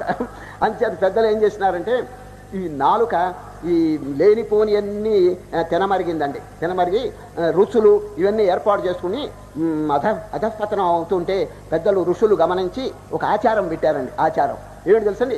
నాలుకకు ఇష్టమైనటువంటి వస్తువు వాడు ఎప్పుడైనా యాత్రకి వెళ్ళి గయాక్షేత్రానికి వెళ్తే అక్కడ వదిలిపెట్టాలండి. వదిలిపెడతారు, గయాక్షేత్రంలో వదులుతారండి ఇష్టమైనటువంటి వస్తువు. ఎందుకంటే దాన్ని వదిలితే ఇక నాలుక ఎగిరిగిరి పడదు. ఎందుకంటే అక్కడ వదిలేశారు కదా. ఇప్పుడు మామిడి పండు ఎంతో ఇష్టం అనుకోండి మామిడి నాలుకకి, అది గయ్యలో వదిలిపెట్టేస్తే ఇంకా తిండండి, ఇంకా మామిడి పండు తిండు. ఏదో కొన్ని కోరికలైనా తగ్గిపోతాయి, మనస్సు ఎగరకుండా పోతుందని పెద్దలు ఈ ఉపాయం పెట్టారండి. సరే, మనస్సుకి నాలుకకి ఇష్టమైనటువంటి వస్తువు అక్కడ వదిలిపెట్టాలి. ఇప్పుడు కూడా వదులుతున్నారండి కొందరు అక్కడ గయాక్షేత్రం వెళ్ళి. కానీ ఇప్పుడు రాను రాను ఆచారం ఏమైపోయిందంటే వాడికి ఇష్టం కాని ఆయన్ని అక్కడ వదిలివేసి వస్తున్నాడండి వాడు. మొన్న ఒక ఆయన వెళ్ళి కుంకుడుకాయలు వదిలాడండి. కుంకుడుకాయ, నేను కుంకుడుకాయలు తినను, ఎవడండి తినేడిసేది చెప్పండి. ఏదో వదలాలని వదిలాడండి అక్కడ, అంతే. ఈ మధ్య ఇంకొక ఆయన వెళ్ళి సంధ్యావందనం వదిలేశాడండి అక్కడ. సంధ్యావందనం మరి వాడికి ఎంత బాధగా ఉందో ఈ కేశవాయ స్వాహ అంటాం అక్కడ వదిలేసి వచ్చాడు. కనుక పెద్దలు ఈ ఆచారం పెట్టారు దేనికంటే నాలుక యొక్క మదం అణచటానికండి. ఇప్పుడు శ్రీకృష్ణ పరమాత్మ చెప్తున్నాడు, సర్వద్వారాన్ని సంయమ్య, ద్వారముల్ని కొంచెం కంట్రోల్ చేయండి. ద్వారం ఇప్పుడు చూడండి, కళ్ళు 2 బయట పరిగెత్తున్నాయి, చెవి 2 బయటికి, ముక్కురంధ్రాలు ఏమిటో చూడాలి, నోరు తినాలని, ఈ విధంగా ఇంద్రియాలన్నీ బయటికి పోతుంటే ఎప్పుడండి వాడి కాన్సన్ట్రేషన్ కలిగేది?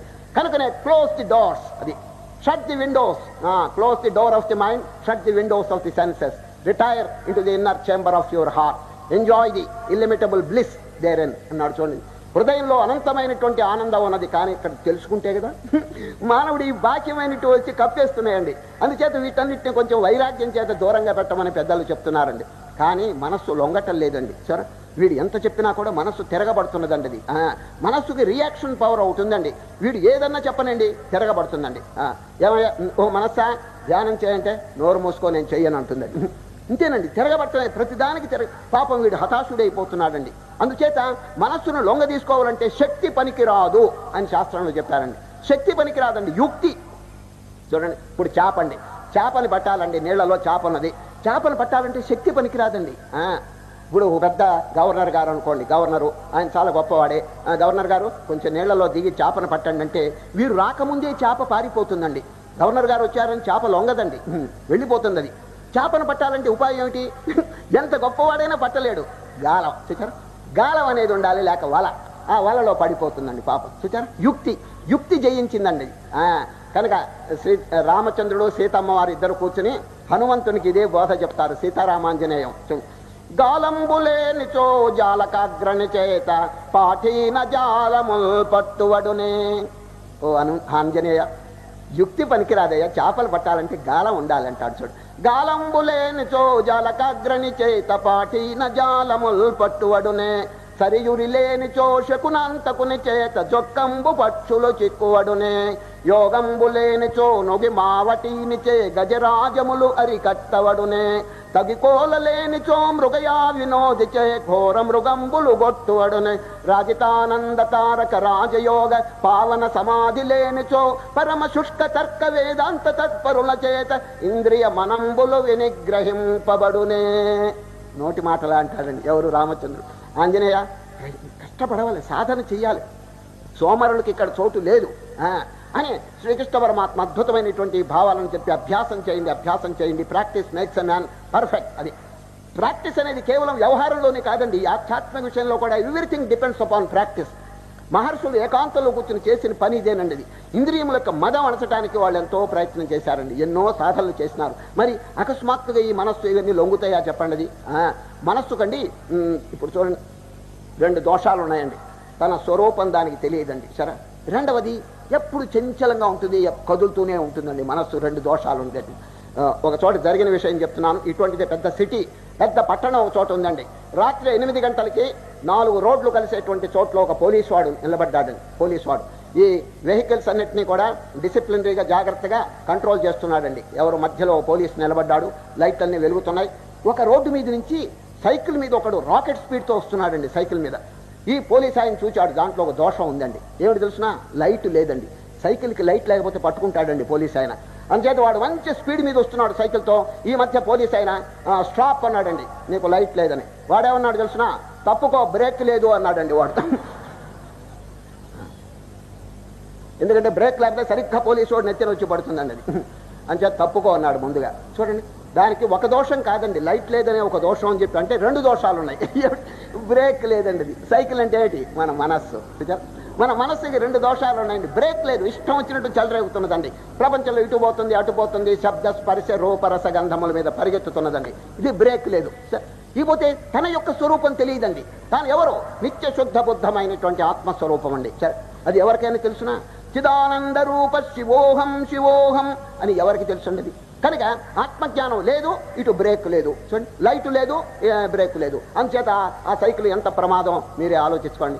ఈ శరీరంలో మనస్సు అనేటువంటిది కూడా ఆ విధంగా పరిగెత్తి ఈ జీవుణ్ణి కూలదోసేస్తుందండి. ఇప్పుడు శ్రీకృష్ణ పరమాత్మ, please control the senses, control the mind. చూడండి, సర్వద్వారాని సంయమ్య మనోహృది నిరుధ్య చ మూర్ధ్న్యాధాయాత్మనః ప్రాణమాస్థితో యోగధారణాం. ఇప్పుడు ఆ ఆత్మస్వరూపం ఎంత గొప్పదంటే, ఆ భగవంతుని యొక్క స్థానం అక్కడి గనక ఎవరైనా చేరితే తిరిగి ఇంకొక లోకానికి వెళ్ళరండి. తిరిగి మళ్ళా జన్మ అనేటువంటిది ఉండే జన్మరాహిత్యం పొందుతారు. ఎవరు? ఆ బ్రహ్మతత్వం తెలుసుకుని, పరమాత్మను తెలుసుకుని సాక్షాత్కారం పొందినటువంటి వారికి తిరిగి తల్లి గర్భంలో పుట్టడం, ఈ బాధ ఇదంతా లేదండి. దానికి ఒక చక్కని వాక్యం చెప్తున్నారు. మాముపేత్య పునర్జన్మ దుఃఖాలయమ శాశ్వతం నాప్నువంతి మహాత్మానః సంసిద్ధిం పరమాం గతా. అర్జున, నన్ను గనక పొందితే అంటే ఏమిటి? ఆత్మ సాక్షాత్కారం గనక పొందితే ఇక ఈ దుఃఖభూయిష్టమైనటువంటి ప్రపంచంలో తిరిగి జన్మించవలసిన గ్రహచారం లేదు అంటున్నాడు. మాముపేత్య పునర్జన్మ దుఃఖాలయం. చూడండి, ప్రపంచం ఎట్లా వర్ణిస్తున్నాడు కృష్ణుడు. ఎట్లా అండి? What is the definition of the world? దుఃఖాలయం. ఏమండి, ఎవరైనా ఒప్పుకుంటారా? ఈ ప్రపంచం దుఃఖాలయం అని ఎవరైనా? చూడండి, రామాలయం, కృష్ణాలయం, శివాలయం అని మనం గుళ్ళు కట్టుకుంటున్నాం. ఈ ప్రపంచం కూడా ఒక గుడి. దేనికి గుడి? దుఃఖం అనే రాక్షసికి. దుఃఖం అనేటువంటి రాక్షసి దీంట్లో నివాసం ఉంటున్నదండి. ఏమండి, సుఖం అని అందరూ పరిగెత్తున్నారే, ఇంత సర్వజ్ఞుడైనటువంటి శ్రీకృష్ణ పరమాత్మ ఎందుకు యాక్సెప్ట్ చేయలేదు? ప్రపంచంలో సుఖం ఉన్నది, but it is a reflective happiness. It's not the original happiness, it is happiness mixed with misery. దుఃఖంతో కూడినటువంటి సుఖం అనుభవిస్తున్నాడు కానీ పూర్ణ సుఖం. చక్రవర్తి దగ్గరికి వెళ్ళండి, అడగండి, చక్రవర్తి గారు మీకేమైనా ఆనందం ఉందంటే లేదంటాడు. మీకేమైనా శాంతి ఉన్నదంటే లేదంటున్నాడు. చూడండి, శాంతి సుఖం ఎక్కడుందండి? హీ హూ హ్యాస్ సాటిస్ఫాక్షన్, చూడండి, he has the piece and happiness. తృప్తి ఉండాలండి. రాజులకి తృప్తి ఎక్కడండి? ఎంత పొందినప్పటికీ ఇంకా పొందాలనేటువంటి అభిలాష కండి. కనుక నిత్యతృప్తుడు. కోవా దరిద్రోహి విశాల తృష్ణ. శంకరుడు, who is the poorest man in the world? Khoa దరిద్రోహి విశాల తృష్ణ. కోరిక గలవాడు, ఎక్కువ కోరిక గలవాడు దరిద్రుడు అన్నాడండి. Who is the richest man in the world? శ్రీమాంస్య కోయస్య సమస్తతోష. తృప్తి, సాటిస్ఫాక్షన్, చాలు, ఏదో భగవంతుడు ఇచ్చిన చాలు అని చెప్పి ఎవరు తృప్తి పడతాడో వాడు బీదవాడైనప్పటికీ మహాధనవంతుడు అని చెప్పేసినారండి. కనుక ఈ ప్రపంచం యొక్క స్వరూపం కొంచెం తెలుసుకోండి. దుఃఖాలయం అశాశ్వతం. దుఃఖం అనే దానికి ఇది నివాసం అండి. అందరూ ఒప్పుకుంటారా చెప్పండి? ఈ ప్రపంచం శ్రీకృష్ణ వారు ఇంకో చోట కూడా చెప్తాడండి. మాముపేచ్చ పునర్జన్మ దుఃఖాలయం అశాశ్వతం అని ఇక్కడ చెప్పినారా? అనిత్యం అసుఖం లోకం ఇమం ప్రాప్య భజస్వమాం. ఇంకొక చోట ఇది అనిత్యం అసుఖం, దీంట్లో సుఖం చాలా తక్కువ, దుఃఖం అనేది ఎక్కువగా ఉంది. కానీ మానవుడు దాన్ని ఒప్పుకోవటం లేదండి సార్. ఏమిటో మరి ఇది ముసలితనంలో ఏమైనా కొంచెం లొంగుతాడేమో కానీ బాల్యంలో యవ్వనంలో ఒప్పుకోడండి. ఓ వండర్ఫుల్ వండర్ఫుల్, ఎంత హ్యాపీనెస్, ఎంత ఆనందం చూడండి. ఆ విషయ భోగాలు ఇవన్నీ కూడా అనుభవించి ఇది ఎగిరెగిరి పడతాడండి యవ్వనంలో. ముసలితనం అయిన తర్వాత వివేకానంద చెప్పినట్టు nature will give him slab by slab అన్నాడు. ప్రకృతి ఈ చెంప ఆ చెంప వాయిస్తే అప్పుడు దారికి వస్తాడండి వార్ధక్యంలో, లేకపోతే రాడండి అది. ఈ మధ్య ఒక చోట జరిగిన విషయం చెప్పి నేను విరమిస్తున్నాను. అధ్యాయం చివర ఇంకొక చిన్న బోధ చెప్పి విరమిస్తాడండి శ్రీకృష్ణవరం. ఇప్పుడు ఒక ఊళ్ళో జరిగిన విషయం అండి. ఒక మంచి ధనవంతుడు ఉన్నాడండి. ఆ ధనవంతుడికి ఒక కుమారుడు ఉన్నాడండి. వాడు చదివేశారు. నెమ్మదిగా వాడు ఒక్కొక్క క్లాసు పాస్ అయి BA పాస్ అయినాడండి. BA graduate.